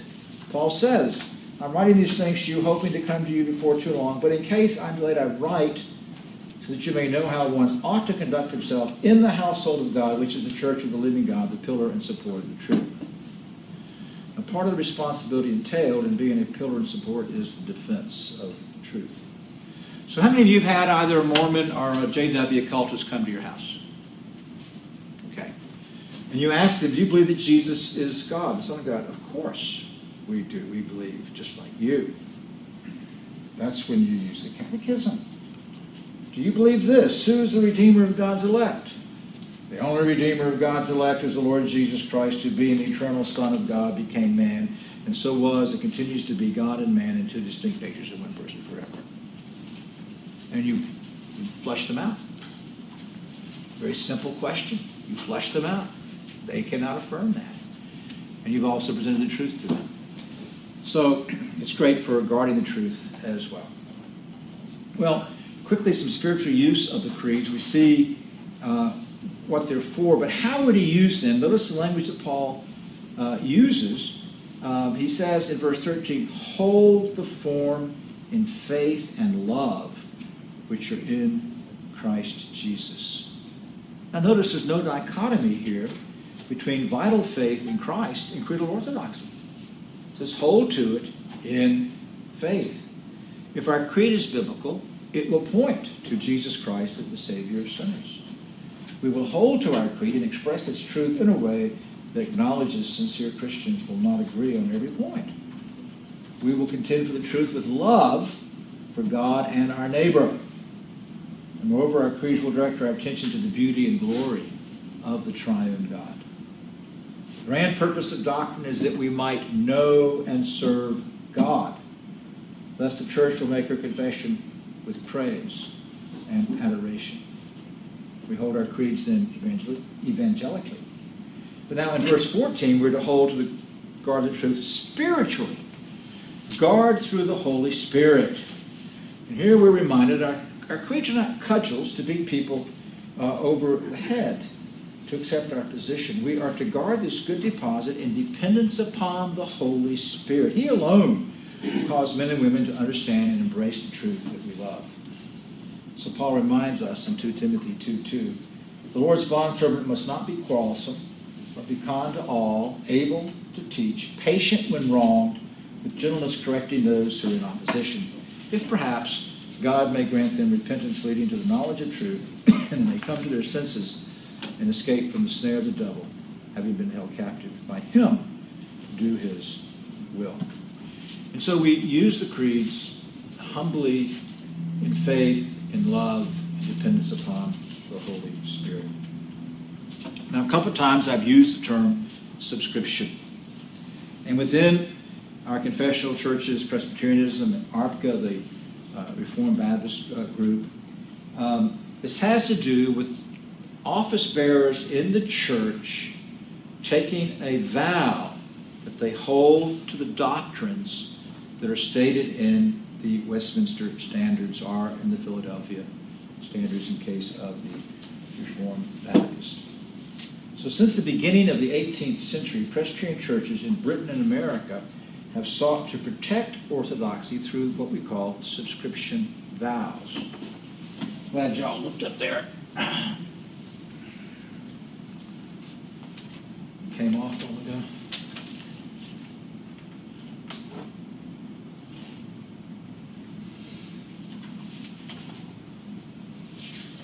Now, those of you that were at convocation heard these vows.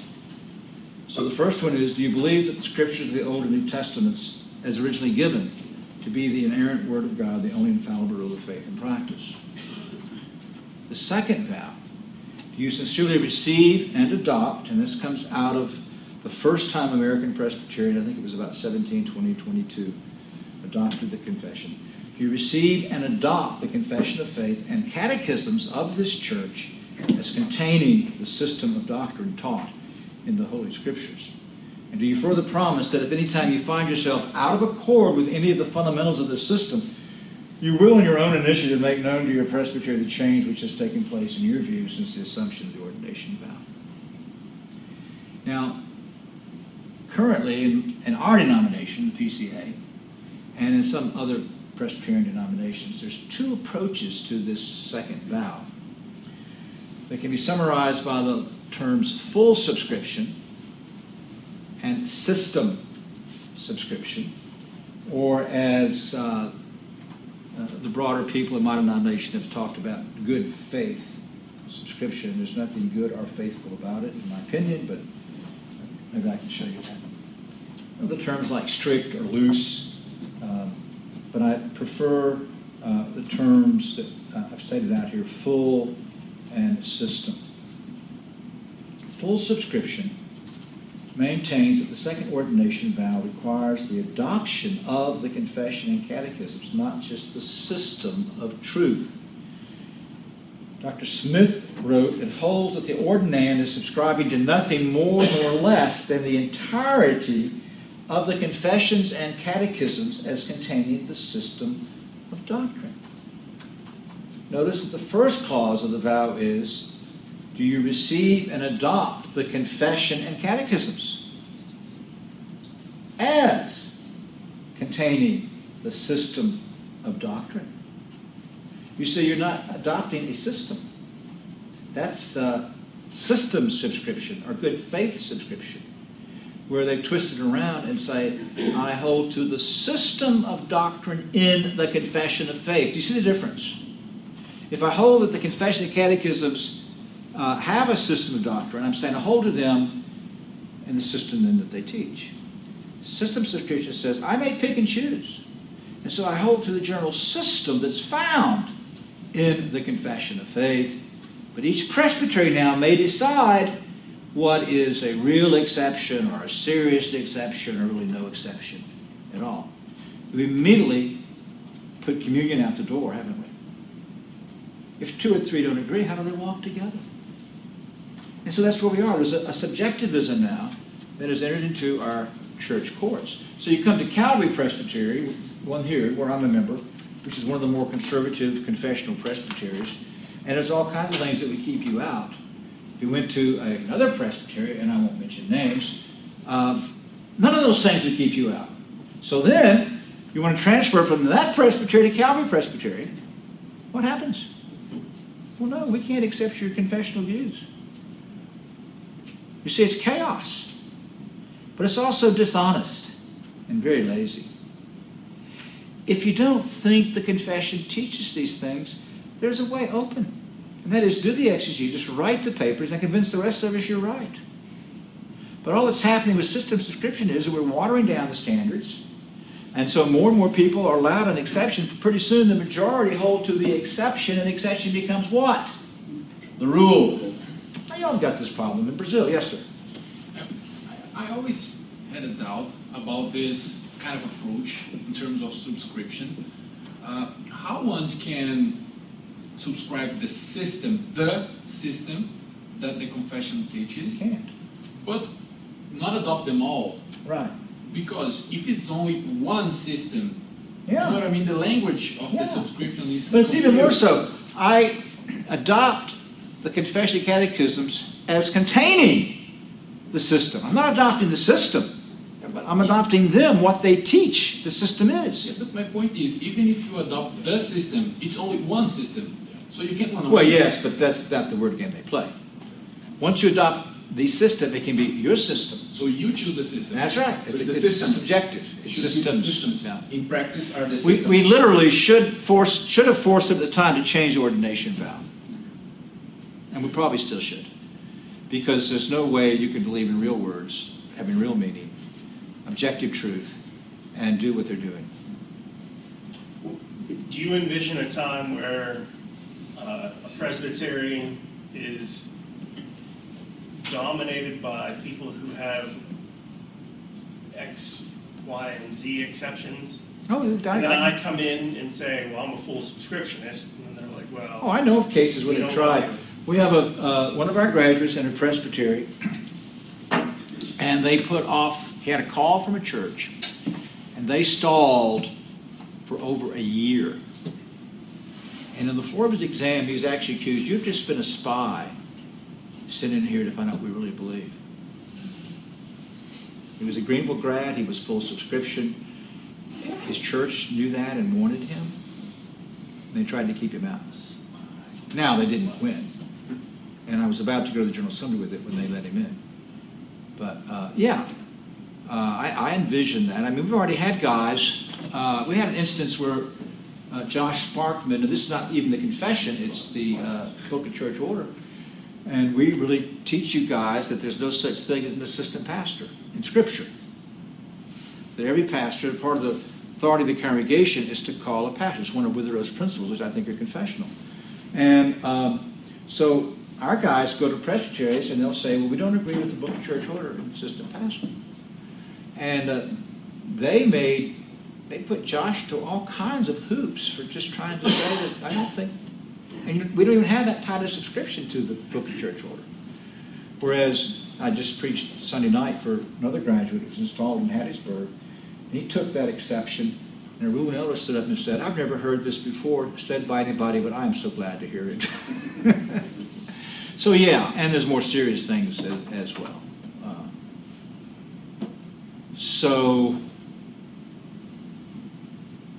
Yeah, there are Presbyterians that are probably dominated by a lot of error. Yes, ma'am. Full subscription to the 1646.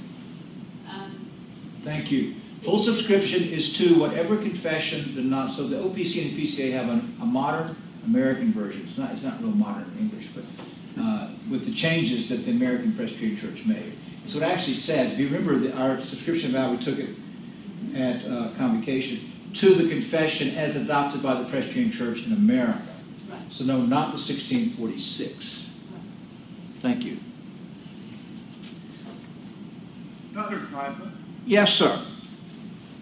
I have a question for you. Has anybody tried to define the system beyond just vagueness? So is there any Presbyterian of any stripe that has said, well, this is actually the essential system that underlines our... It happened in the 19th century with the Auburn Affirmation, which they determined that, well, these are the, whatever they were, how many things you have to hold to if you're going to be a Presbyterian minister.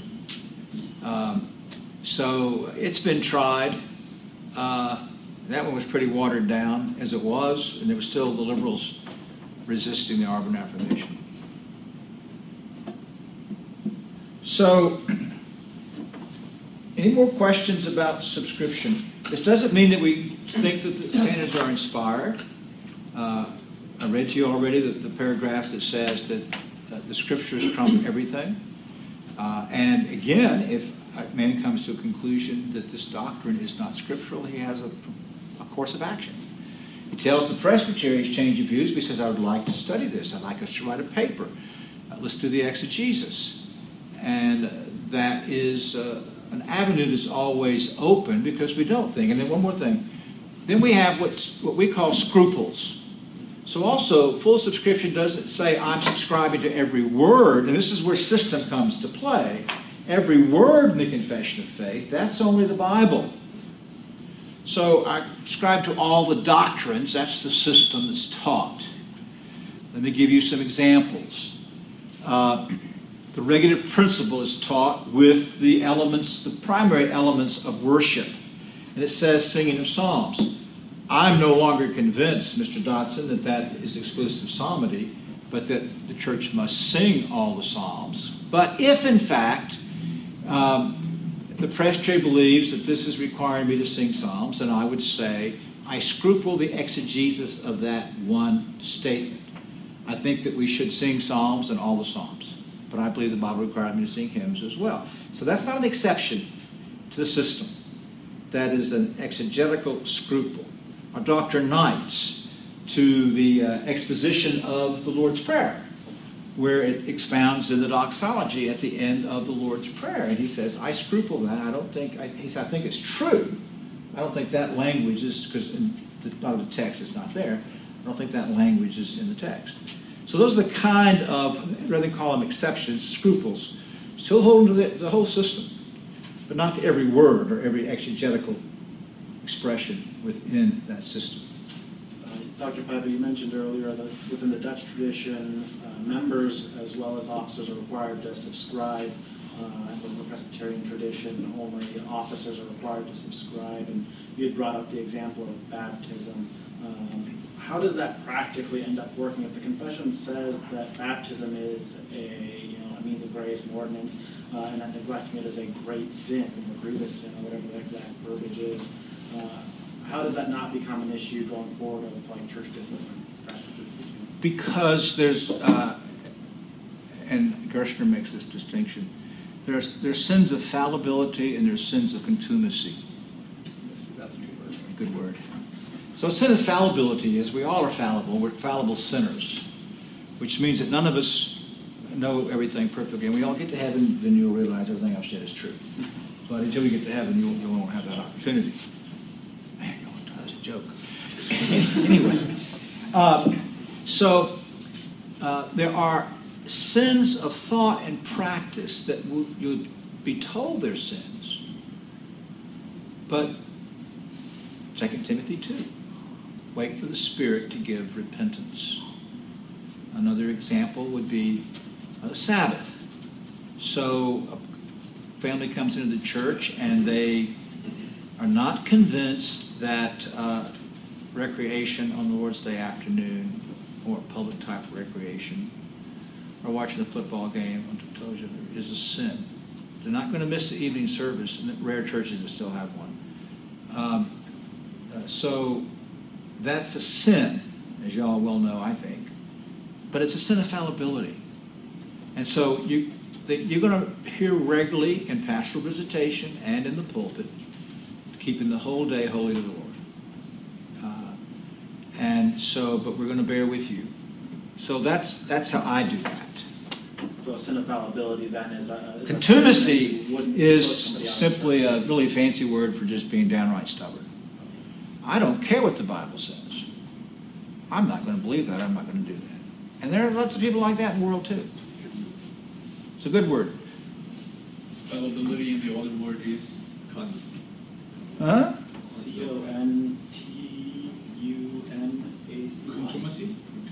Okay. Contumacy. Isn't it a good word? Good word for the day. Yeah. Does full subscription include subscribing to the proof text attached to the confession? Good question, and no. Assembly was actually forced to provide proof text by the Parliament. They didn't want to do it. And part of that is a methodology.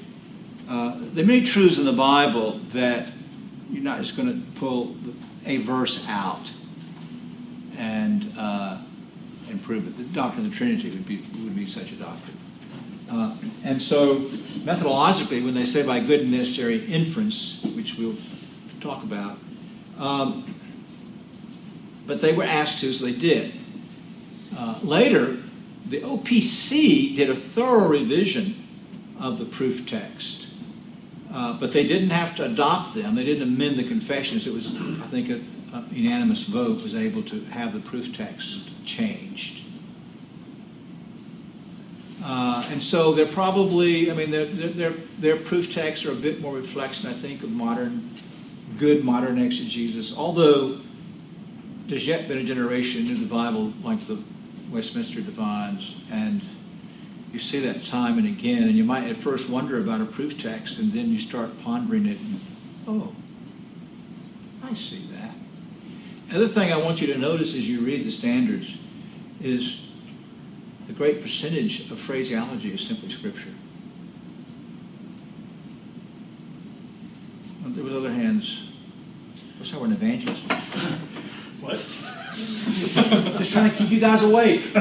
So I wish I were an evangelist. What other hands?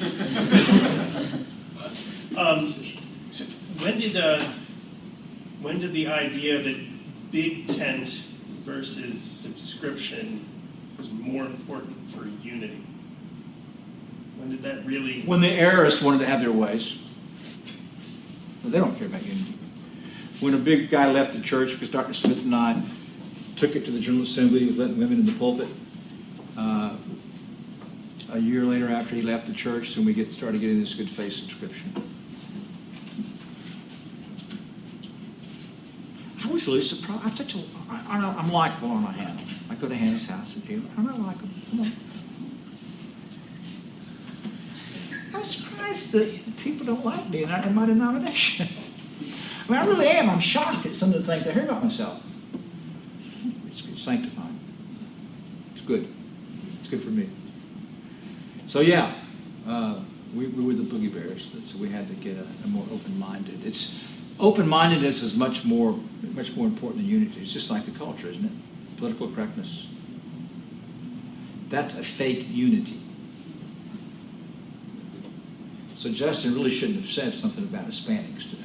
That was quite offensive. Even though he's Hispanic. All right. Any more questions about subscription?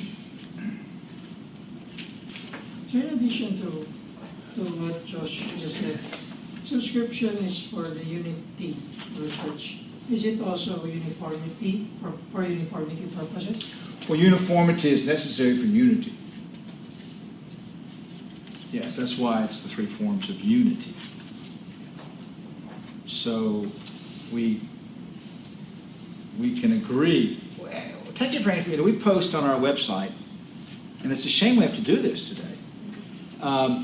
Any churches that agree with our standards of worship that want to be in the travel directory can send it in. They go in the GPTS travel directory, because now you go to a church that has Presbyterian in its name, it's in the PCA, less times the OP, sometimes in the RPCNA, and you go into the zoo, the circus, and it's awful. There used to be a uniformity of worship. And there's no longer a uniformity of worship, again, because of this whole approach of everybody does what's right in his own eyes. Doesn't that beg the question of the value of creeds and confessions? I mean, if they aren't establishing conformity or unity, why bother? Does that make sense? Oh, yeah. Yeah. Well, because we want to be considered Presbyterian. All right. I'm going to give you a little bit of background. I think what I'll probably do is send you this as well. So just a little bit of historical background on the Assembly. The Assembly grew out of Puritanism, which really developed under Elizabeth I, and after Mary, Bloody Mary died, Elizabeth comes to the throne. Well, then many of the English reformers who had been exiled or fled for their lives under Mary came back now to England and Scotland, and were looking for room for Reformation. They'd been in the Reform centers of Zurich and Geneva and Strasbourg, and this is the vision they had. And Mary, being a brilliant politician and having inherited a country that was split right down the middle. If you think about it, in a matter of 11 years, or go maybe say 15 then, they'd been a Roman Catholic church, an English Catholic church, a Protestant church, a Roman Catholic church, and this is the turmoil that took place in a very brief period of time. So when Elizabeth is also threatened by her, she really rightly a legitimate daughter of the king, and all the machinations against her as well. And she was a brilliant politician. So she developed the via media, the middle way. So she was, in her convictions, Protestant, But she was also determined to have an ecclesiastical government that was under her through bishops and archbishops, and compromise. So no Romanism, but no radical Protestantism. So it's in response to that that Puritanism developed with these men who had tasted of something better, desiring then to reform the church. Well, when she died, James the Sixth of England came to the throne, first of the Stuart kings. And James, well, again, the Presbyterians were very encouraged because he'd been tutored by the Scottish reformers. And surely he's going to be sympathetic to them. By the way, why was he called James the First if he was James the Sixth? First king, and that's First of England and sixth of Scotland. Very good. Yeah. He was the first English king named James. He was the sixth Scottish king named James. So that's how they get those numbers after their names. It's very logical. But more than a Protestant, James the First was a Stuart. And the Stuart had bred into them the divine right of kings. And he recognized the only way to preserve that was to have a church under his thumb run by bishops who would answer to him. And so under the Stuarts, the persecution became more severe. But then his brother, Charles I, comes to the throne. Excuse me, that's his son. Charles I comes to the throne in 1625. This is where our story picks up. He was high church. He had a Roman Catholic wife. And he was moving the church towards Roman Catholicism. His henchman was named Archbishop Laud,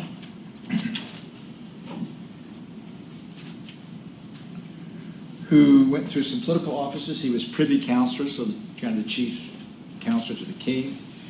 In 1629, he was the Bishop of London, which actually was the most powerful church position in the land. And then in 1633, he became the Archbishop of Canterbury. Now let me give you a quick look at English ecclesiastical history.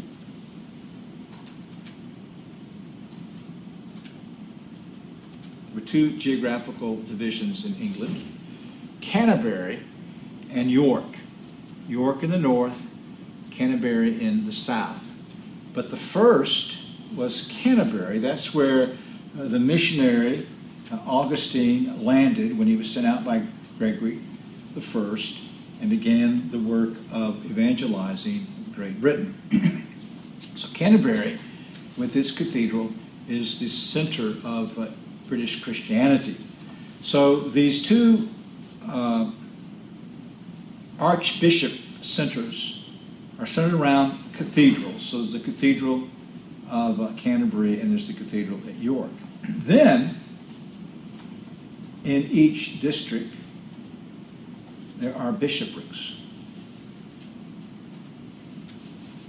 And they also are divided up now in geographical divisions.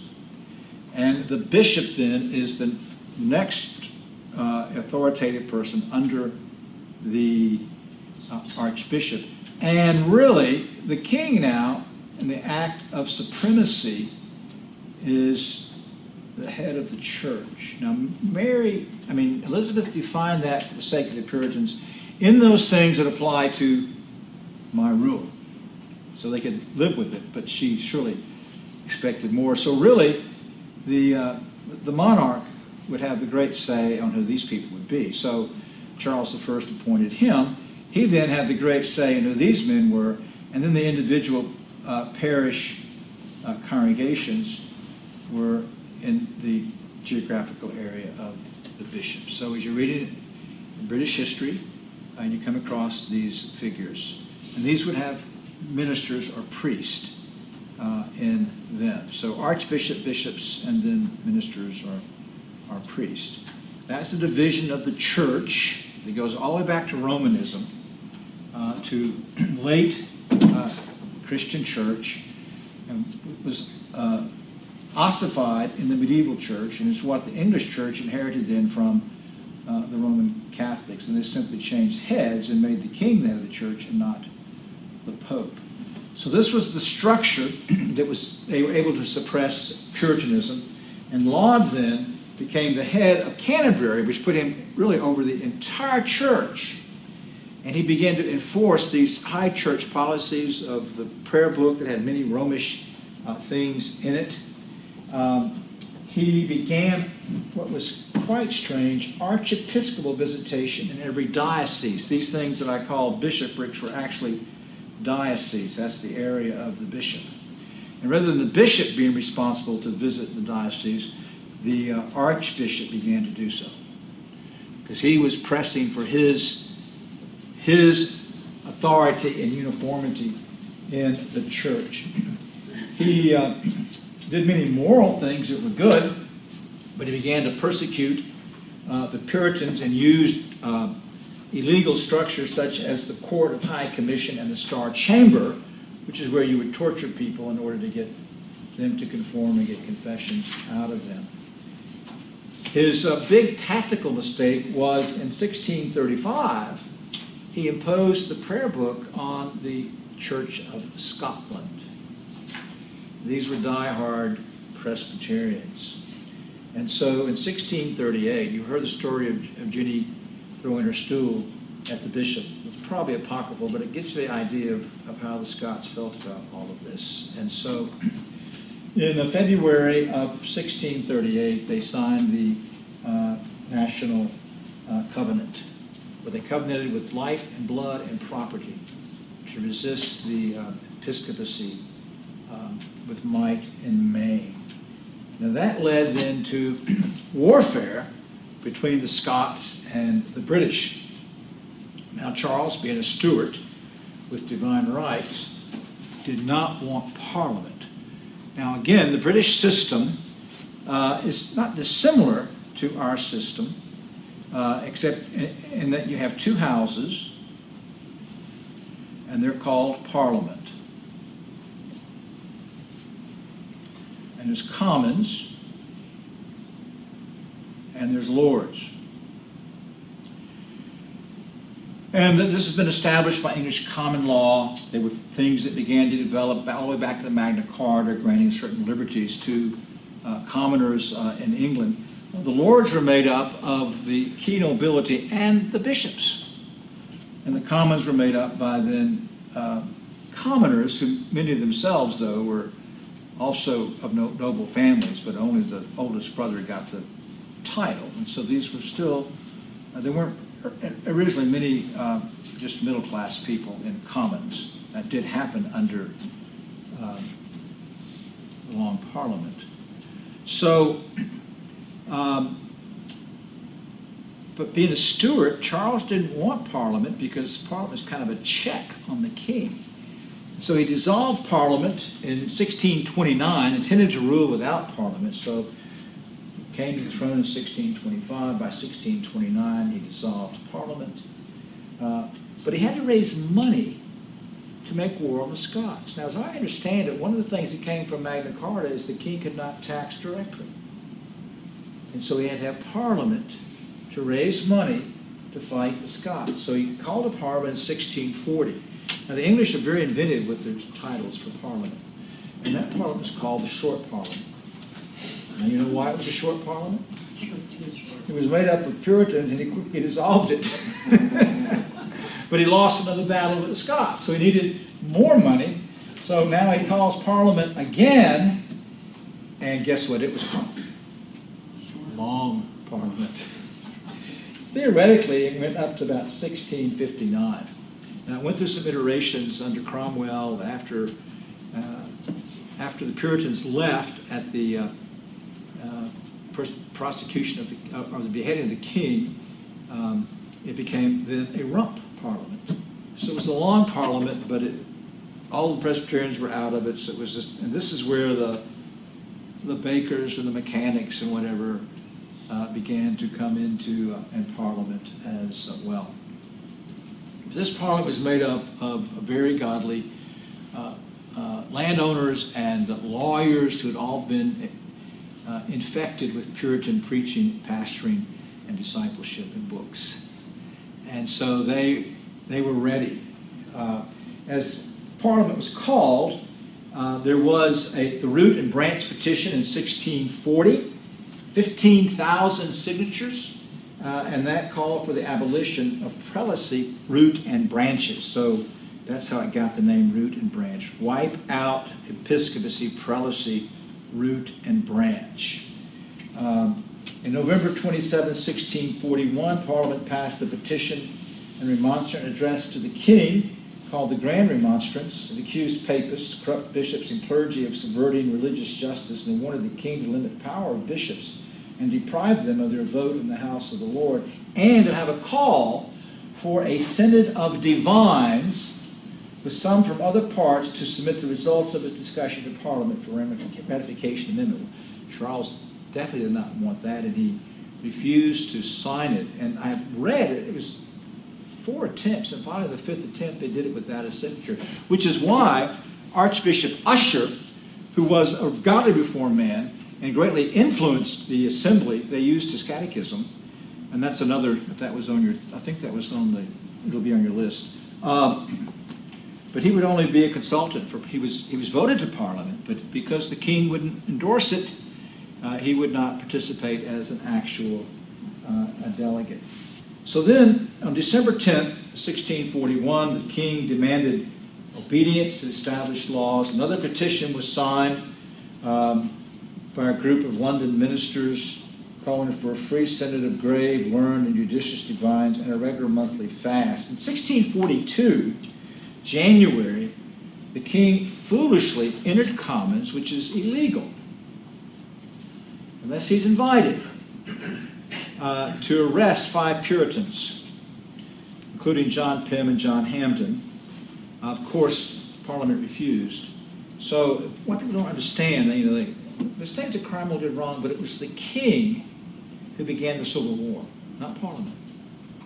So August 22nd, the king raised his standard and gathered an armed force and marched against Parliament. Now, that plays a significant role in the development of the Westminster Assembly. Initially, parliamentary armies were led by lords who didn't know a lot about military, and they turned to Cromwell. And Cromwell developed the new model army that marched out then in 1644, and by July of 1644 defeated the Royal Army at Marston Moor. When you go to England, you have to go to Marston Moor.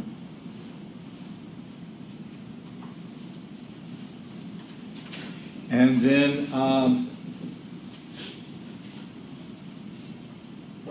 in 1645, final defeat was at Naseby.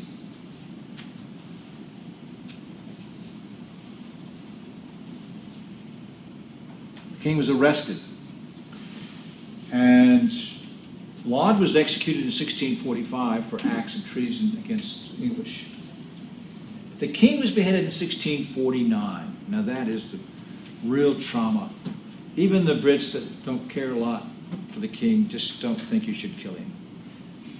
But the king actually had been in secret negotiations with the French to invade England. So I think he deserved to be beheaded. But that really, most of the Presbyterians didn't.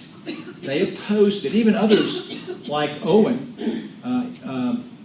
So he lost his position then at Cambridge, not Oxford. And so that's when the Rump Parliament became the Rump Parliament, and it was later then everybody came back. So under this then, because of the war, and because the parliamentary army was not doing well, the Parliament wanted the help of the Scots, who'd been at war with the king over these issues. So they appealed to the Scots, and the Scots were ready. We will help you on the basis of the covenant that we've made. Because what the Scots wanted was to guarantee they'd never again have somebody try to force Episcopacy down their throat. And they really longed for a reformation of real religion in the three kingdoms. So Ireland, Scotland, and England and Wales just being kind of a part of all of that. So they agreed if the English would sign off on the Solemn League and Covenant. And the English did that September 25th, 1643. Now listen to this paragraph. I don't think it's in your notes. No. It might be. No, that's not in your notes. Okay. We shall, and by the way, it's in that Banner of Truth edition right there.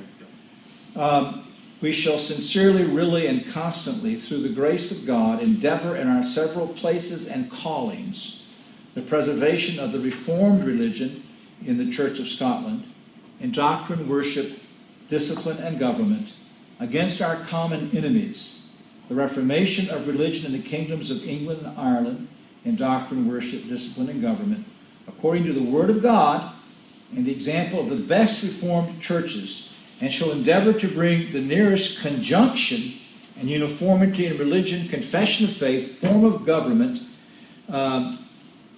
directory of worship, and catechizing, that we and our posterity after us may, as brethren, live in faith and love, and the Lord may delight to dwell in the midst of us.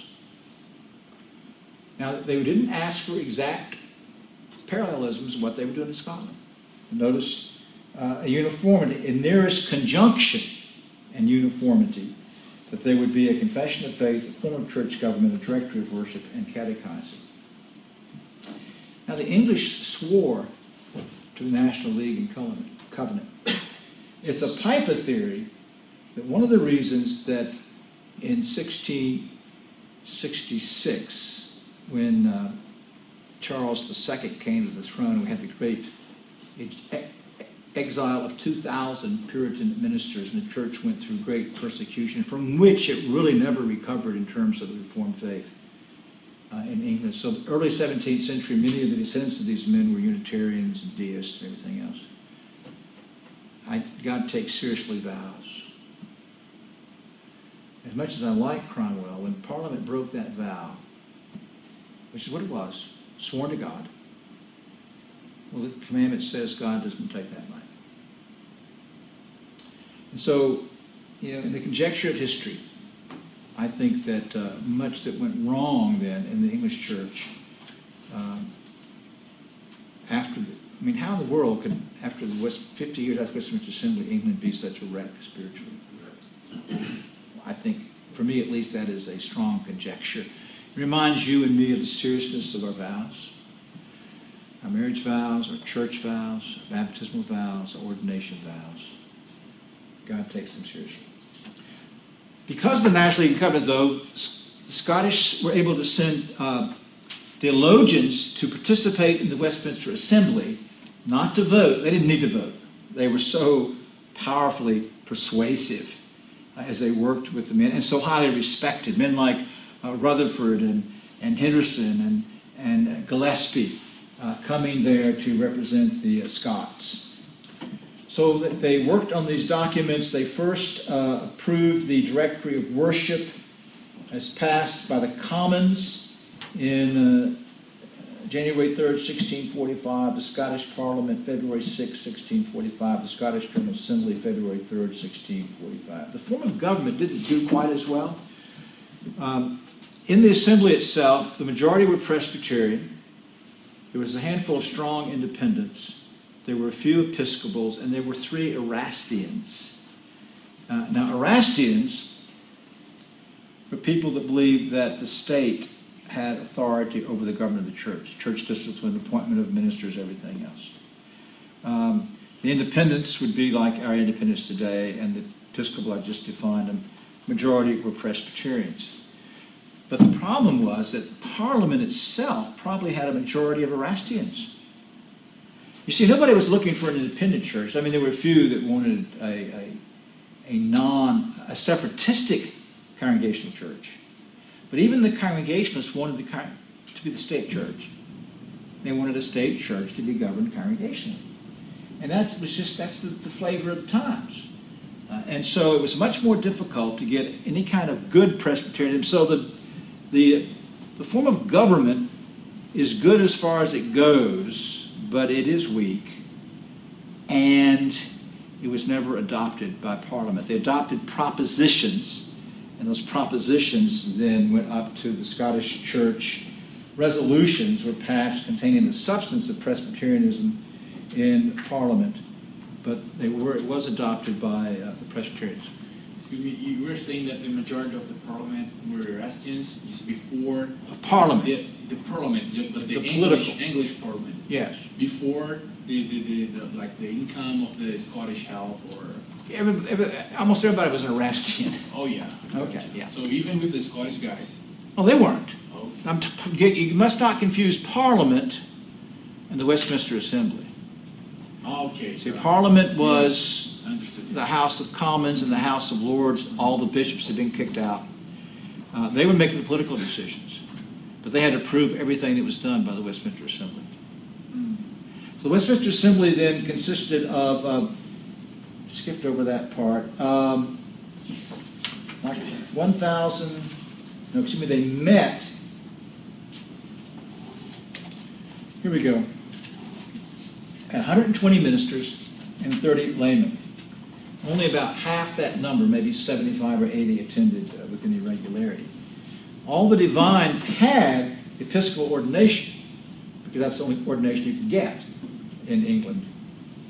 There were 2 Erastians and divines, but several laymen, independents, Presbyterians, and Episcopalians. So they first met then in July 1st. They met 1643 to 1649. William Twist was the prolocutor. He was the chairman. They began business on the 8th. So they adopted the form of government, the directory of worship. They got down to the confession. Initially, the Synod was simply going to revise the 39 Articles, which is the Anglican. It's a very reformed document, but it had ambiguity in it. But when the Scots entered into the covenant and were going to take part, and they had this agreement now about a common confession, they realized they had to have a true common confession. So they put aside that and worked on the confession of faith through committees, and the committees report to the body as a whole. They go back and they would finally present something to a Parliament. It was finally approved in 1647. And the Scottish Church approved it in August of 27th, 1647. The Catechism, 1648, approved by Parliament and approved for public printing September 15th, 48. The Scottish Assembly approved it in July 24th, 48. Shorter Catechism, November 5th, 47, finally approved in 48. Both for printing and by the Scottish Church. So that's how we get to these documents. There's never in the history of the Church, in the opinion of many historians, been a theological assembly that could even rival the Westminster Assembly. These were the godliest and the most bright exegetes of the age. And you read their own works and sermons, so well versed in Scripture, in Reformed scholasticism, in the institutes and the early reformers, in the church fathers, in the medieval theologians. It shames me when I realize the breadth of theological learning that these men had, but the love for Christ and His church and His glory. In my opinion, there's nothing that can parallel what in God's providence those men did in the 1640s. I trust you'll see that more and more as we work our way through it. It's really the standards of all Presbyterianism throughout the world translated into Portuguese and Japanese and Chinese and Korean and on and on and on, shaped the Church of Scotland, shaped American Presbyterianism. And you read these great stories. I told you about the Shorter Catechism guys, but James Henry Thornwell, new Christian, goes into a bookshop looking for something, and the guy suggests he gets the Westminster Confession of Faith. It turned him around. And I just read another story in Samuel Davies' biography, another man that discovered the Westminster Confession of Faith. And it is absolutely phenomenal. And we praise God that he put together these men. This was the last of the great confessions. We began there with the Belgic, and we conclude then over 150 years later, I guess it is, with Westminster. And it ain't Scripture, but it's the best summary of Scripture written by men. So let's jump into it. We only have about 23 minutes, but I can at least get your interest whetted. And we'll have to go really fast then.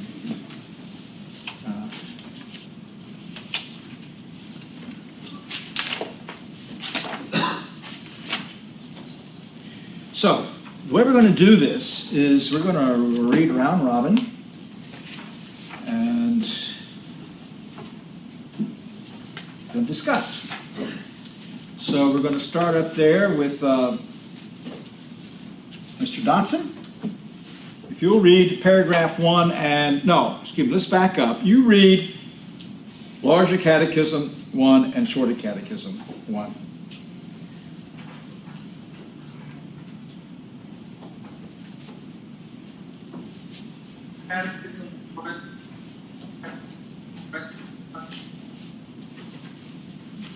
That's not going to work. Get you fixed for next week. All right. What is the chief and highest end of man? Man's chief and highest end is to glorify God and fully to enjoy Him. What is the chief end of man? Man's chief end is to glorify God and to enjoy Him forever. Interestingly, that here's where the catechisms begin. This sets the tone for the Westminster documents. Direct our attention to the glory and enjoyment of God. That's what you'll hear us talk about, experiential or experimental Calvinism. This statement is what it's all about. This is to be our heartbeat, our lifeblood, because it's the heartbeat and lifeblood of Scripture. Now, it's interesting, the Godward direction of the Westminster Standards. There are those that talk about, and I love the Heidelberg Catechism, that it's so practical and devotional, but the Heidelberg, what is my only comfort in life and death? That I, with body and soul, both in life and death, am not my own, but belong unto my faithful Savior, Jesus Christ, who with His precious blood hath fully satisfied for all my sins, delivered me from all the power of the devil, and so preserves me that without the will of my heavenly Father, not a hair of my head can fall, not a hair can fall from my head. Yea, that all things must be subservient to my salvation, and therefore by His Holy Spirit He also assures me of eternal life and makes me sincerely willing and ready henceforth to live unto Him. Now there's a difference here. What is it? It's a glorious statement, but there's a significant difference. It's about the person and Savior. Yeah, one is Godward, the other is manward. Our standards start out with this absolute focus on God. Heidelberg starts out with a focus on man and his comfort. And it's a good statement, believe me. But in terms of setting a tone for what wants to be accomplished, you see why I would prefer Larger and Shorter Catechism 1. All right, I need to get up this PowerPoint as well. We're really prepared for you guys. Miss Holmes has been great.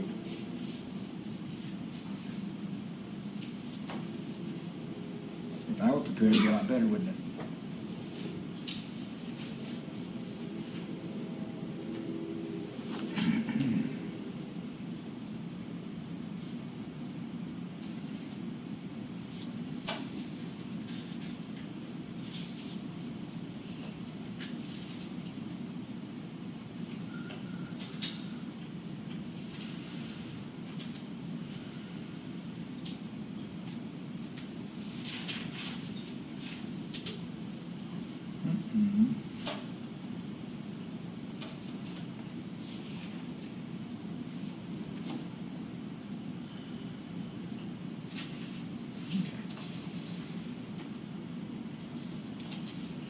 All right, so introduction to Reformed theology.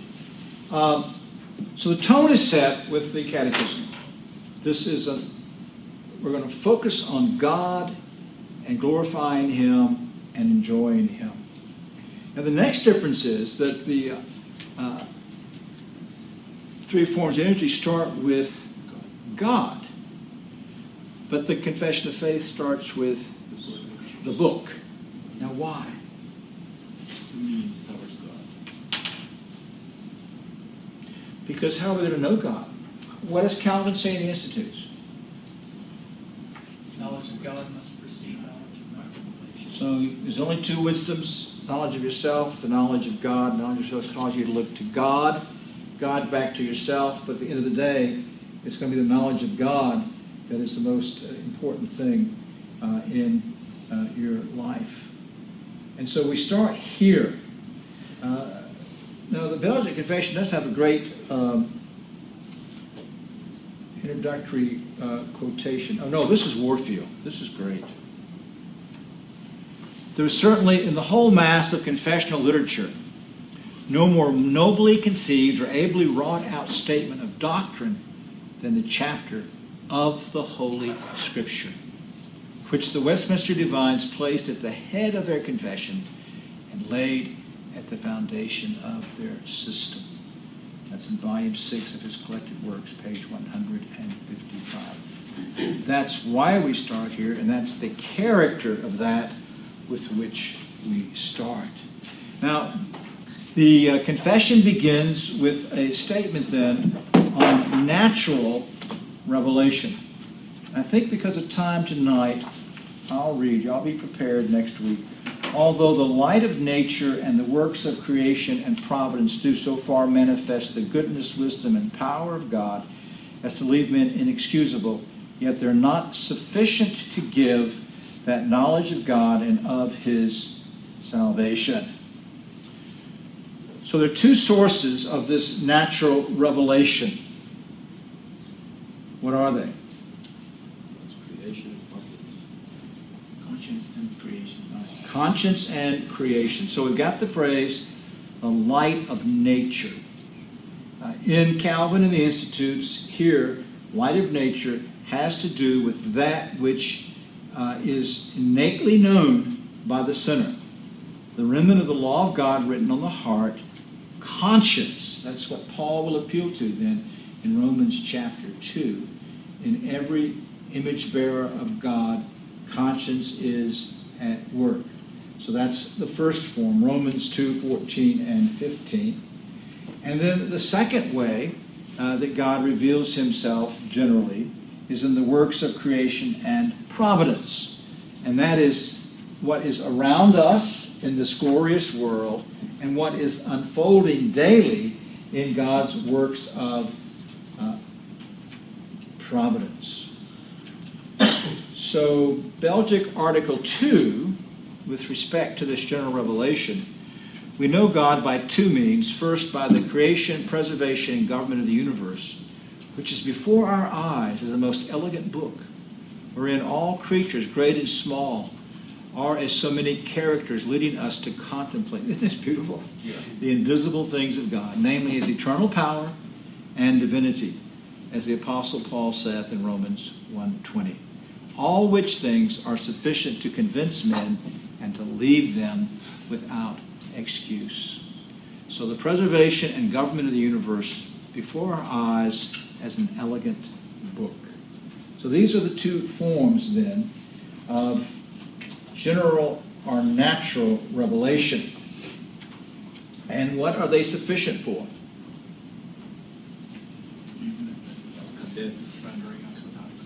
To condemn, to leave men without excuse. So, I don't know as much any longer. It used to be you do evangelism and you get one of the questions, what about those people in Brazil that never heard the gospel? No, they didn't say Brazil, but Africa. So, are they going to hell? Are they? Well, that's not fair. They haven't heard the Bible. Well, how could a just God send them to hell? They have God's law written on their hearts. All right, they've got these two things.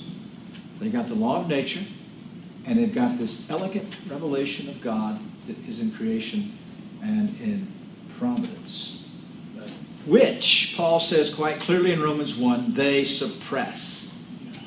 Understand, there is no truthful atheist. Everybody knows there's a God. Don't be intimidated. They can throw up all these fake arguments, and what you need to learn to do is to press the sore spot, the conscience. Even the Stones are speaking about that. Yesterday, I listened to a podcast with Jordan Peterson.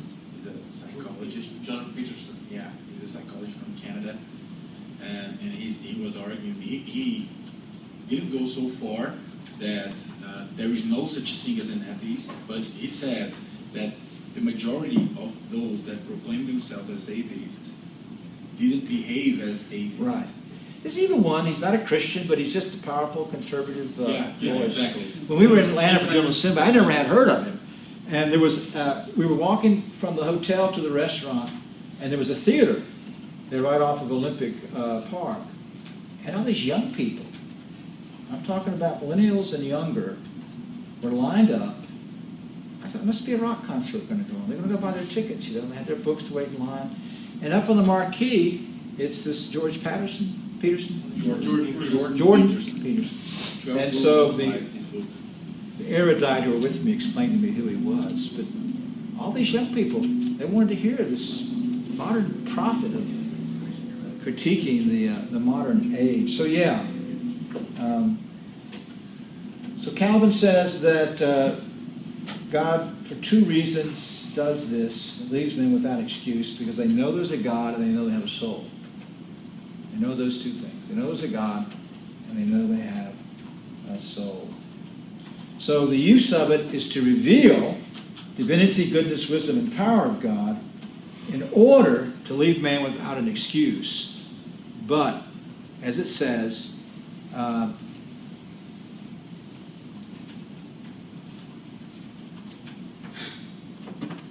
they are not sufficient to give the knowledge of God and of His will, which is necessary unto salvation. So there is a use, but there is an insufficiency. Now before we go on to the next part of the paragraph, what's the difference between what the confession calls light of nature and natural theology?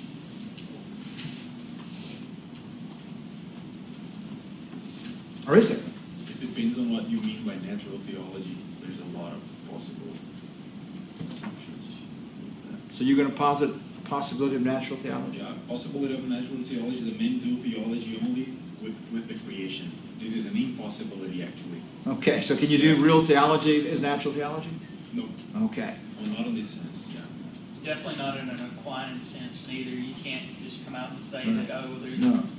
Light of nature has to do with that which is known by the imprint of God, the sense of deity, conscience, but that and what we see around us and in providence is suppressed. And Calvin uses that great figure that you can only read general revelation with the spectacles of Scripture. So even a Christian must look at general revelation through Scripture. So one of the things I ran up against when I was teaching out west and dealing with creation was they wanted to make natural revelation and special revelation co-equal. And nobody in the history of Reformed thought has made them co-equal until the past 20 years. And so we have to read Scripture by natural revelation and natural revelation by Scripture. No. There can be things that in natural in creation that will cause us to go back and look at our exegesis, such as a Copernican universe. But that was never ever resisted on the basis of exegesis. That was resisted on the basis of philosophy, moving the church from a Platonic philosophy to an Aristotelian philosophy. And that's why these men were persecuted. Not because of Scripture, They profess to be Christians, and I think it's Galileo has a Christian profession attached to everything that he did. But that's very different than, all right, I'm looking at this, is there a proper way? Well, we know the Bible uses idioms. And so even today, I guarantee you that the weather people this morning said what? The sun will rise at 5:35. The sun rise at 5:35? Yes and no. But in the idiom in which we speak, we haven't changed that idiom, because we look at the heavenly things from a perspective of this earth on which we stand. So we can understand the Bible's use of the sun standing still. If it happened today, I'm sure we would describe it exactly the same way. Oh, the sun stood still yesterday. Wasn't that amazing? Because that's how we talk. But when we get to matters of creation, we have to realize everything that's going on in evolution and in the claims of modern science is simply fulfilling Romans 1. It is to suppress the truth. God's shouting. They're trying to shut him up. And now what does the church do? Well, you guys must be right, and so we'll follow you, even though you're trying to shut God up. For me, that's the bottom line. We'll come back to that when we get to creation. So the Scriptures are necessary to have salvation. And then it says that God reveals himself in two stages. It pleased the Lord at sundry times and divers manners to reveal himself and to declare that his will unto his church. Afterwards, for the better preserving and propagating of the truth, and for the more sure establishment and comfort of the church against the corruption of the flesh and the malice of Satan and of the world, to commit the same wholly unto writing, which maketh the Holy Scripture to be most necessary, those former ways of God revealing his will unto his people being now ceased. So, what are the two stages of revelation that the confession is dealing with here?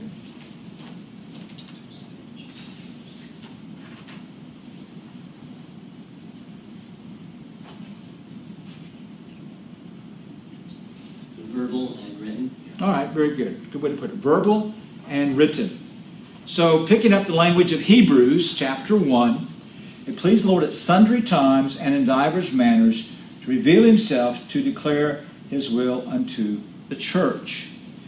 And the sundry times through the history of Revelation, from Moses, who begins to write in 1400 BC, through the apostles, say 70, I believe that John finished in 70 AD. That period of time. And then in three ways that God spells out to Miriam and Aaron when they oppose the leadership of Moses in Numbers chapter 12, verses 6 through 8.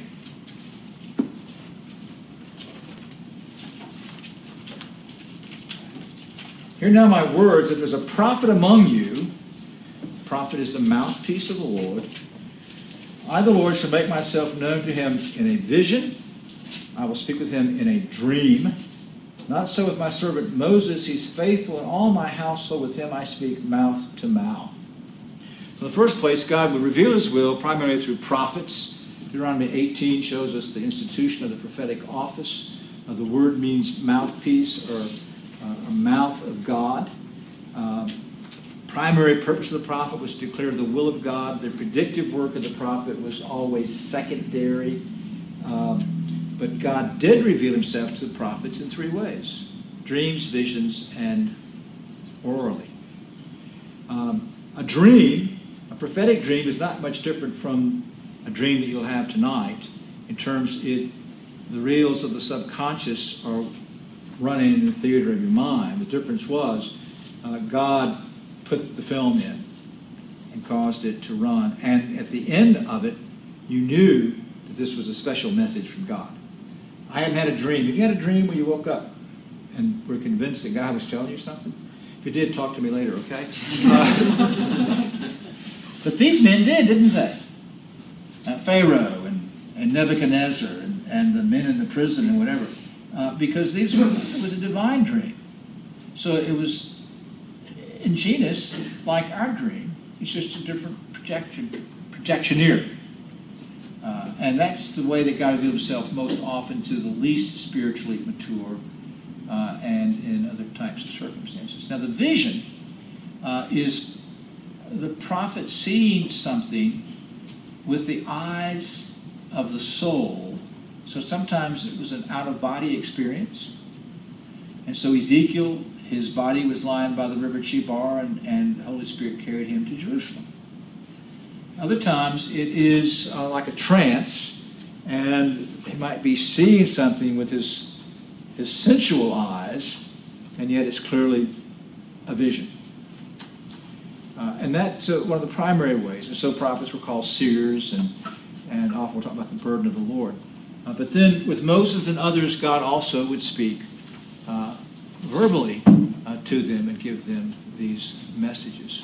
Now, inspiration, and I think Warfield points this out, inspiration is the fourth type.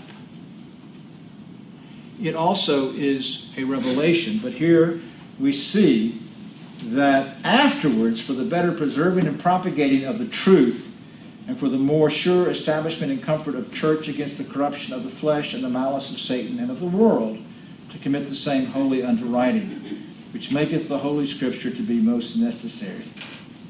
So they use the word inspiration then at the end of paragraph 2, all which are given by inspiration of God to be the rule of faith and life, and we'll come back to that. But what we have at the end of this is that God then, out of mercy to his church, preserved the portion of that revelation. So revelation, divine infallible revelation, would be this big, and inscripturation would be this portion of it, that which was absolutely necessary to save for the life of the church, for the better preserving and propagating of truth, for the more sure establishment and comfort of the church against the corruption of the flesh and malice of Satan in the world. These things were committed unto writing, and this is what we call then the Holy Scripture.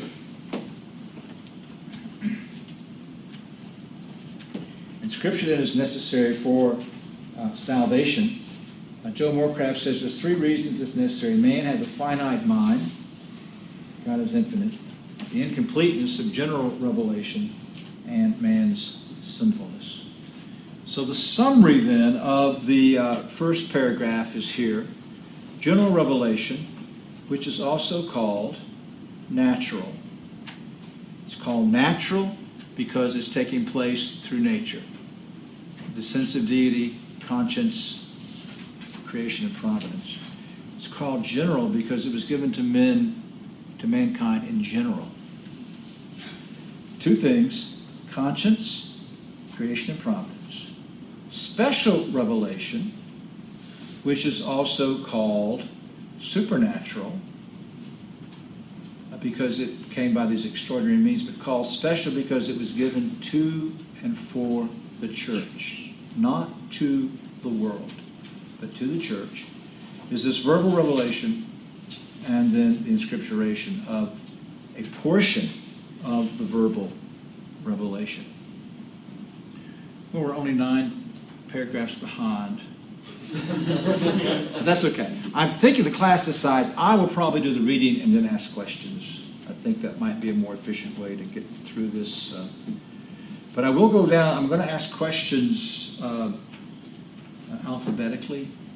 So I'm not just going to, and there'll be questions I throw out, just kind of thought questions to let the roosters fight. But I also will be asking you questions individually, if you're taking this for credit. All right, folks. Enjoyed it. I do hope you have the background, though. I always found in school that I go into stuff without the background, and it was always a bit frustrating. So you've got more background, both about why we have confessions and why we subscribe to confessions and how that's important, why that's important to us here, and then to get started in our study.